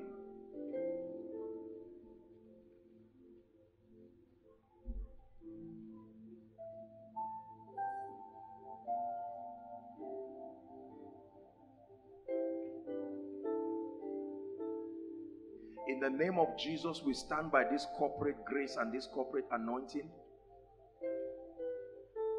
Pastor Jakes Ejimi there, Pastor Alpha, Benga, overflow 1. Pastor Femi, promise, overflow 2. Please, quickly. Let's go there and let's trust God to touch the people. God has anointed this ministry and He has given us the grace to be the extension of the hand of Jesus over your life. And I want you to agree. I want you to believe. The worship team will lead us a moment of praise and worship while we pray. And please listen, except the people are prophesying to you or they are talking to you, just a touch. I want you to believe by faith. Are we together? You don't have to start giving them an explanation. This is why I'm here. Don't worry. Just connect by faith. If there is a word for you, the word will be given to you. Otherwise, just believe by faith. Father, we thank you. You call this place Koinonia and this meeting a miracle service. Lord, we pray for those online and those within. We decree and declare, let there be a free flow of the power of the Holy Spirit. Let the sick be healed. Let the oppressed be delivered. Lord, let this touch not just be the touch of man. Let it be the touch of the Spirit. In the name of Jesus, let every one of these people come and testify here. In the name of Jesus. Now, those of you who, when you submit your prayer request, don't just be staring. This is not a cinema. You should be praying. Are we together? Because shortly after this, I will pray on this and I'll speak over our lives. Prophecy is very powerful. So whilst you are standing there, whether you are, up here or down, you should be prayerful. Spiritualize your mentality. Now is not the time to laugh around and be talking carelessly. Let your spirit be alive. Hallelujah. God bless you.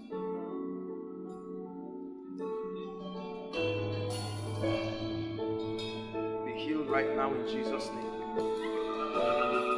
By the anointing of the Holy Spirit. Be healed right now.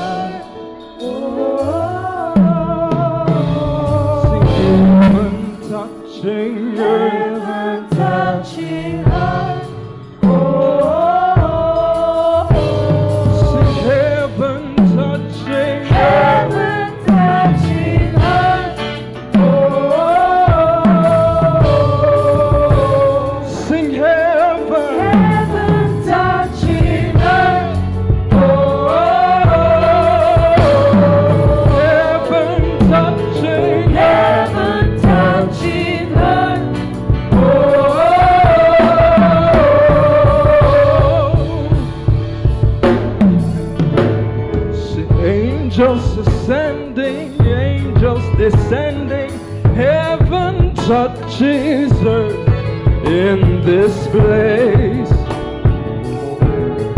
in this place.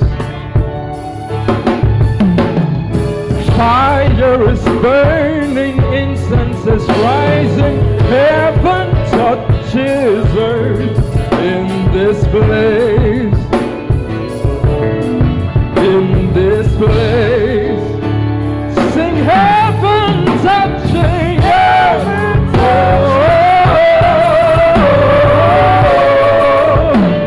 sing heaven touching earth. Sing heaven touching heaven touching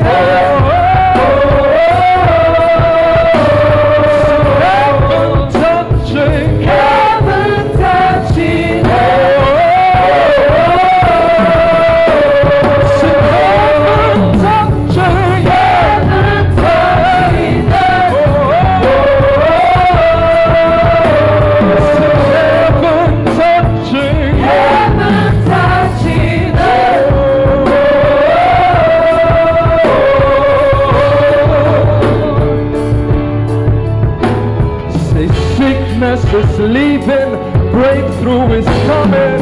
Heaven touches earth in this place.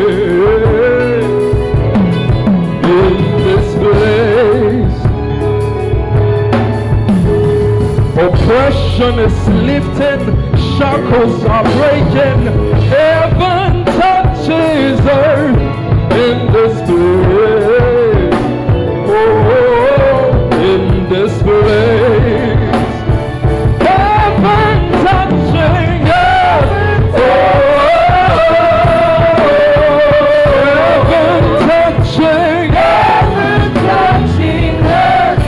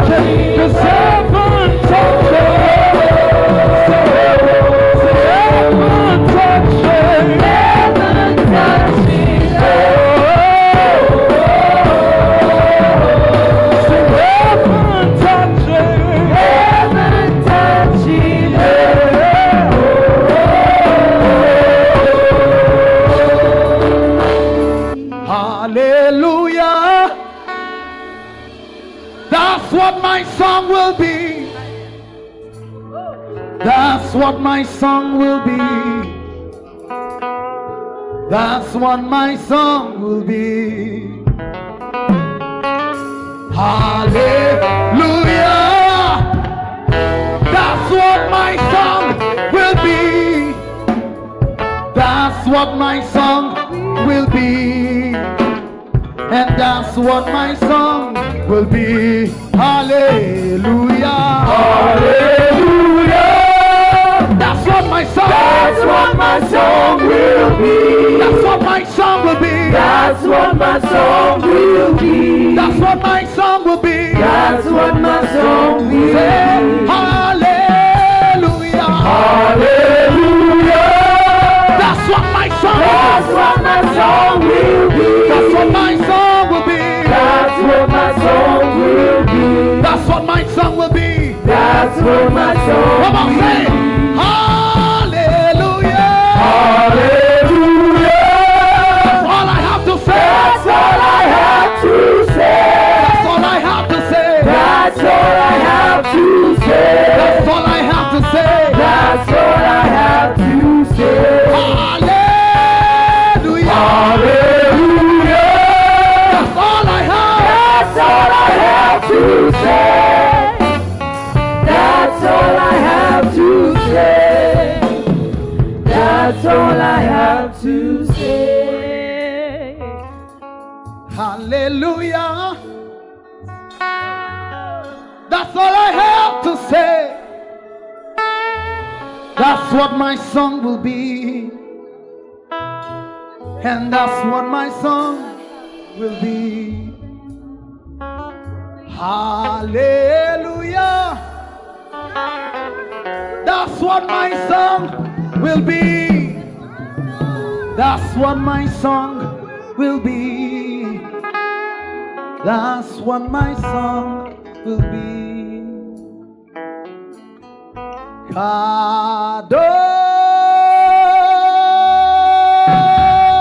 Hallelujah. Praise the Lord.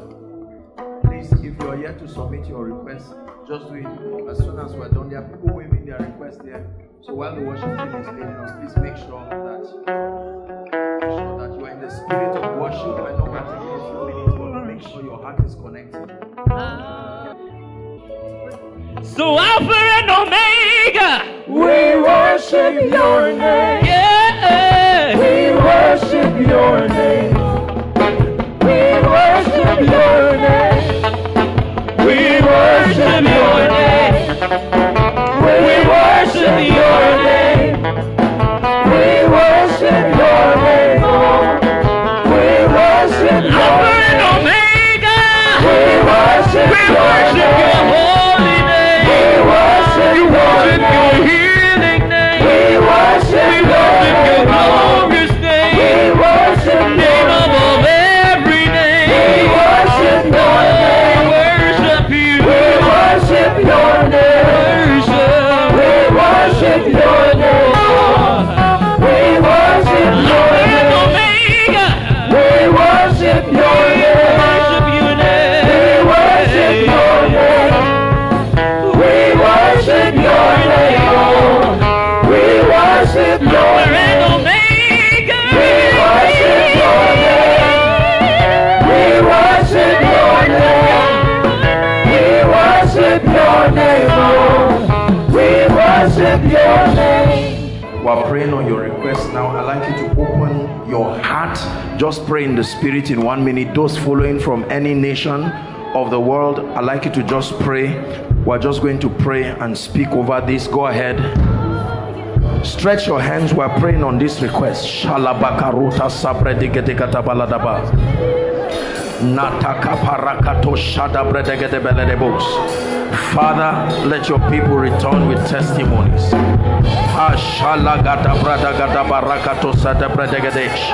In the crossazia sahasabarakato shabredagadabaladaba.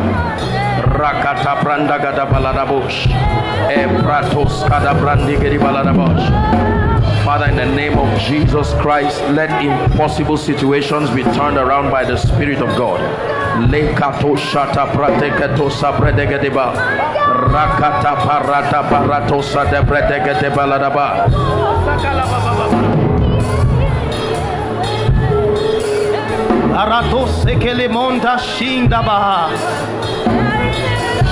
In the name of Jesus, Father, we thank you. Lord, it is before you these prayers are laid out. Father, we give you praise.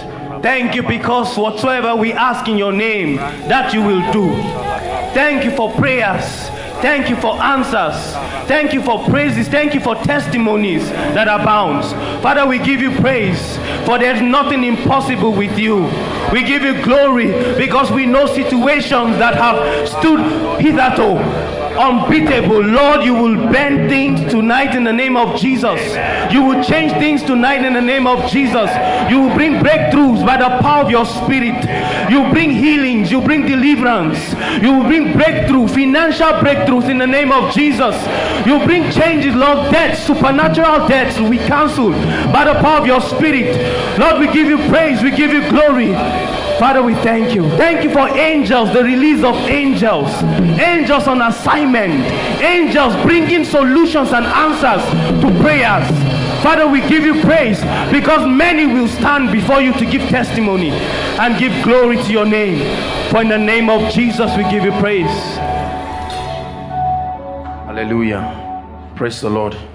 It has been declared in the name of Jesus, every request here, in the name of Jesus, the Son of the living God, we turn it into testimonies. And let some of them begin to manifest from this night. In the name of Jesus Christ. Let it be by the grace of God that by this time next month you will almost not have any requests to write. In the name of Jesus Christ. Our time is gone, but I want you to lift your hands. I want to speak over your life now. Apostle, why do we do this all the time? Because this is how you program the destinies of people. These words you see, they are not just languages. It's not just the speaking. You know, I never cease to be amazed at how people's lives change overnight. Just because a word, the Bible says he sent a word to Jacob, not he spoke. He sent a word to Jacob and it lighted upon Israel. Hallelujah. And he blessed them, saying, and he blessed them, not thinking, saying, in the name of Jesus, I decree and I declare that this month of September you are entering, let it be called your season of strange results. Let it be called your season of strange results.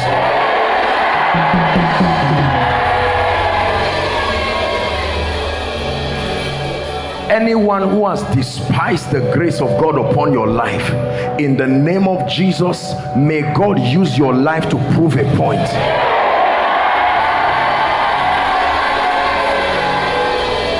I decree and declare over your spiritual life a new vista of insight and access into the mysteries of the Spirit. I release it upon you right now. If you are a man of God here, I pray, may your ministry shift to a new dimension. If you are a woman of God here, I pray, may your ministry enter a new dimension of power. I declare that someone here, may you encounter the power of God. The raw power of God. The same way God comes to man, may his power come to you. May you know the mysteries of the power of God. In the name of Jesus Christ, I speak over your life.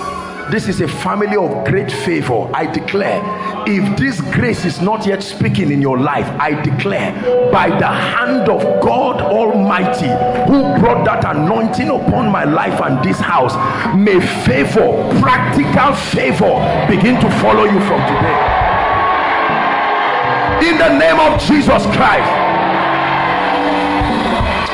What you cannot do for yourself, I ask my God to do it for you in this season. If you're a man of God here, I prophesy to you that the next time you stand upon this altar to dispense the word of God, may you see a dimension of the Spirit through your life and your ministry that will surprise you. I know that there are many of us that are trusting God for all kinds of financial breakthrough. I've taught you the principles of finances, but there is a prophetic dimension of wealth. Are we together now? And in the name of Jesus, I declare the same grace that carried a raven and it brought bread to Elijah, I decree and declare, may that same grace carry your blessings and locate you with it in this season.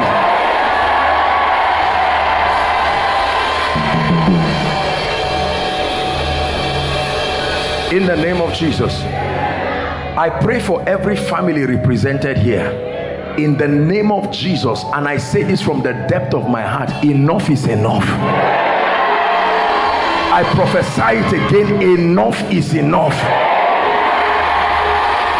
Whatever represents setbacks in any family, I stand by the anointing of the Holy Spirit and I command that an end comes to it this night. Every graduate here that is trusting God for a job, you heard the testimony here. In the name of Jesus Christ, both where you applied and where you didn't apply, may the angel of the Lord see to it that a miracle job locates you.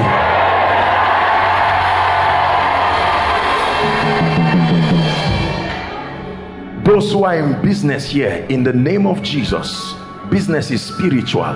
The grace that will cause your business to command strange results, may that grace come upon you. In the name of Jesus Christ. If there is anyone here in any kind of trouble that needs the hand of God, that means if God does not step in for you, you know you are in trouble. I stand by the gift of prophecy and I decree and declare over your life, come out of that trouble now. Whether it's a financial trouble, whether it's whatever, come out of it now. In the name of Jesus Christ. Every attack on your destiny, I decree and declare from tonight, by the assignment of angels, we ward off that attack in Jesus' name. Whoever has been destined by God to help you rise, and either because of witchcraft or insensitivity in the spirit, he has not been able to locate you, in the name of Jesus, I declare, I call them by the spirit and I command that they locate you. Believe in every prayer that we're praying. We're entering the ember months, and many people associate this month with all kinds of demonic activity, minus you. I say it again, minus you. Everyone who is part of this prophetic family and connected to this family, I declare the mystery of exemption over you. In the name of Jesus Christ. That when men say there is a casting down, I welcome you into the greatest months that you have to face for this year.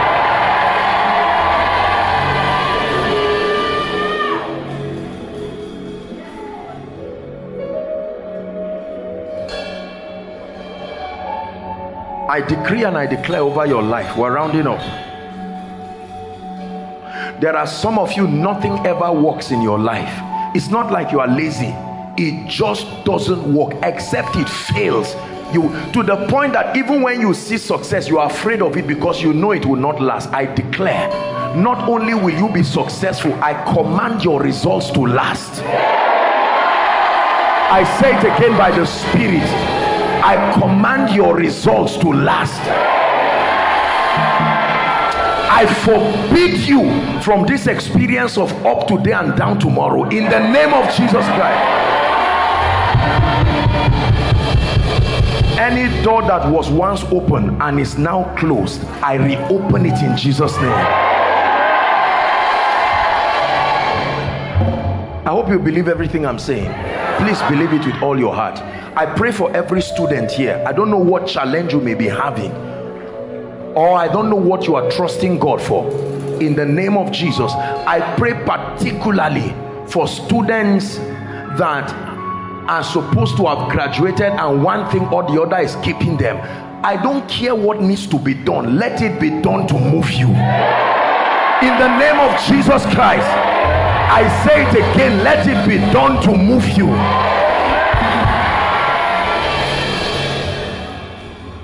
There are some of our young ones that just wrote post-UME. In the name of Jesus, there are some of you who the result you have seen now, from that result you will not get anything serious. I change that result now. I change that result now. I change that result now. Believe it, you are too young to walk in unbelief. I change that result now.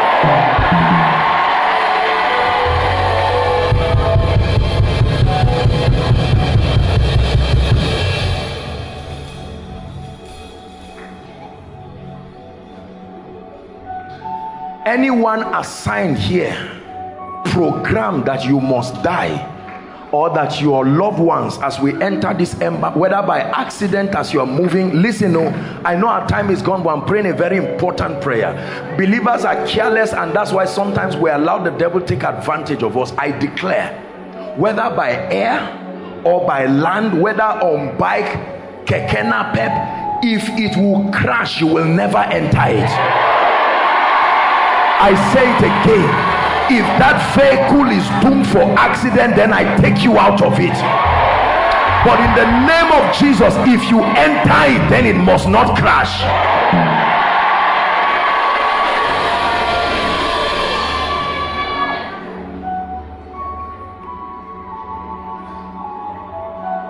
I pray for your finances again, that in the name of Jesus, the worship team sang here and said, Ebenezer, there is a God that can help men.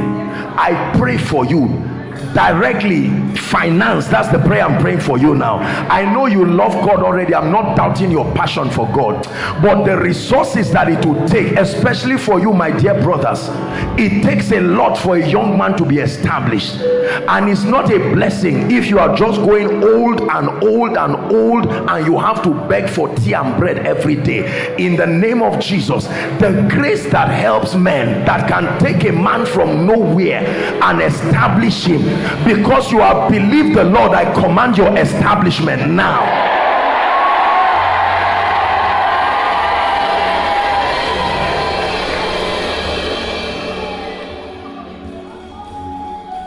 He said, keep us, lead us not into temptation, and deliver us from evil. I pray for you, any orchestration of evil, a trap of Satan, so that you will enter and it will destroy your life, quarter to getting into that trap, I declare in the name of Jesus, may the Lord rescue you out of it.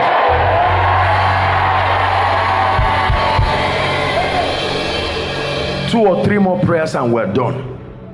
Any friend in your life, any useless association in your life that is not profiting you spiritually, destiny wise, financially, I got it from the realm of the spirit this night. I air it out of your life in the name of Jesus. Let me tell you, there is a saying, show me your friends and I will show you your destiny. Some of us love God, but the demon in our life is the spirit that keeps bringing the worst of every kind of friend. You are born again, but the people that come to like you, to want to marry you, are people who don't love God.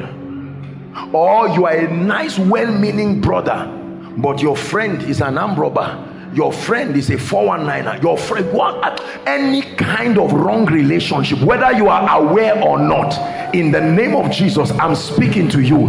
Let there be a separation right now.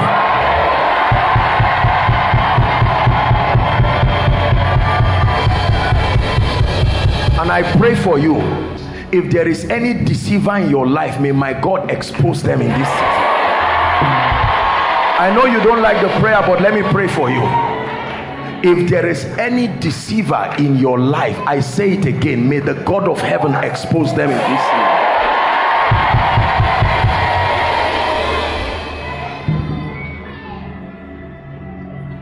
season. Whatever has tampered with your love for God, there is something called first love. First love is fire. Fire for God. fire for the house of God, that they have to advise and encourage you now and say, let us go. He said, I was glad, not I was angry, not I was dragging. Let me tell you, if the passion for the house of God is dying in your life, it's not a sign of spiritual growth, it's a sign of an attack. Even if you think it's happening because you are a man of God, that church, they are not sharing anything, that spirit is the spirit of the Antichrist. I declare fresh passion for the things of God, fresh passion for the house of God. You used to wake up in the morning and the first thing you think about is your Bible, but now you wake up, the first thing is your phone, the first thing is email, the first thing is what they call all those things, social media, all those things you are doing, and before you know it, you spend 1 hour there. You say, let me just do it for 5 minutes.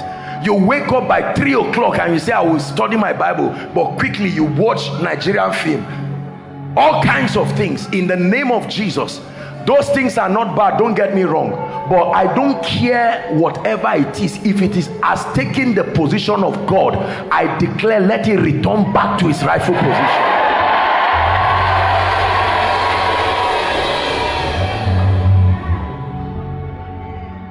Let me rebuke the spirit of laziness before we share the grace, because let me tell you, I have seen people, as a man of God and as a leader, I have seen people who will never become anything. Listen, Nigerians, and especially we around here, let's trust God for grace to be serious. When a young man is snoring your way, you are sleeping, you watch movie till 1 a.m. and then you sleep till 11 a.m. you are signing poverty with your destiny.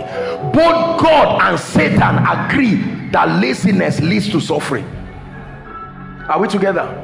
There are many of us here, I don't hate you, you know I love you with all my heart, but your deliverance needs to be laziness. Laziness. Laziness.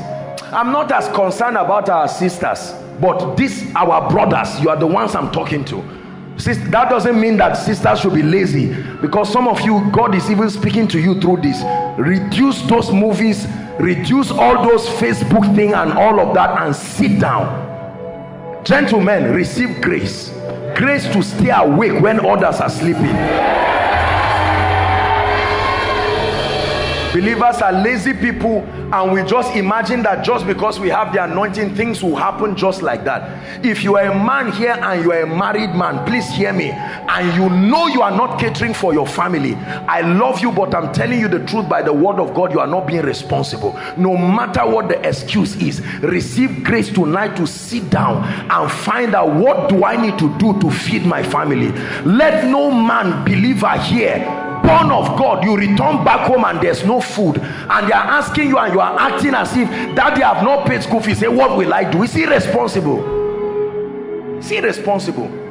Before you have a child, think and plan. What are we going to do with this child that is coming? Not just that you give birth and then you start inconveniencing people. In the name of Jesus, I declare the discipline to be diligent and the discipline to be responsible, I release it upon you now.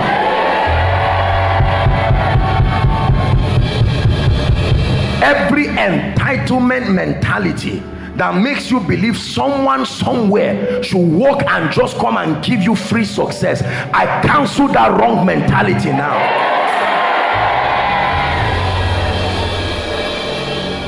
Hallelujah. We speak peace over Zaria. We speak peace over Kaduna State. And we speak peace over this nation. We decree and declare that whether it's in the political or the economic sphere, we declare that Christ must be glorified in this season. In the name of Jesus Christ. And for all of you who are doing one thing or the other, whether job, whether ministry, whatever it is, I declare multiplication of results. In the name of Jesus Christ. Before we take the altar call, I want to encourage you. Please listen. Please listen. Everyone, next week, Friday, next week, we're going to have Koinonia on Sunday. It's our SOM graduation. We'll announce that shortly. But on Friday, please listen. We're all waiting upon the Lord. We're fasting, okay? There's no koinonia, so we're going to trust God. Please, when we say wait upon the Lord, minimum, at least, minimum 4 o'clock. If you fast and end by 12, except you are a child, or except you are on a serious medical thing. If you are not on a medical program and you fast and end by 12, I think you are lazy. To whom much is given, much is required. 6 hours alone is too small. You have to be serious. And if you fast and all you do is sleep, God too will have to forgive you because you didn't maximize. Is this not the fast I have commanded? There is a fast that is hunger, starvation, but there is a genuine fast. Listen to messages. So Friday, please, media, make sure you announce it. Friday, we are fasting. And we are fasting. The goal, listen carefully, 3 things. Number 1, our spiritual health. Are we together? Number 2, we're interceding for this ministry. We're speaking the next level. We're declaring, we're praying over this ministry. Are we together now? And then the 3rd, you can add whatever prayer point, but particularly our spiritual lives. And then you are praying for the ministry. And you know, prayer band, take note of this, and all other departments take note. Every department should allocate some time at least that you can pray. Hello, beloved in Christ. We hope this message was a blessing to you. I would want you to do something for us. If you are new here, kindly hit on that subscribe button for us, and then like this video as well. Share to your family and friends to bless them, because we know that this message will be a blessing to their body, to their soul, and to their spirit. We would need you to do one thing for us too. Tell us in the comment section where you were watching us from, and then if you've got any testimony for us, kindly share with us. Thank you for watching. In the name of Jesus, drought in your life, that even when it is physical rainy season, it is still dry season spiritually, financially, and otherwise. I decree and declare, let the rain begin to fall. Let the rain begin to fall. Let the rain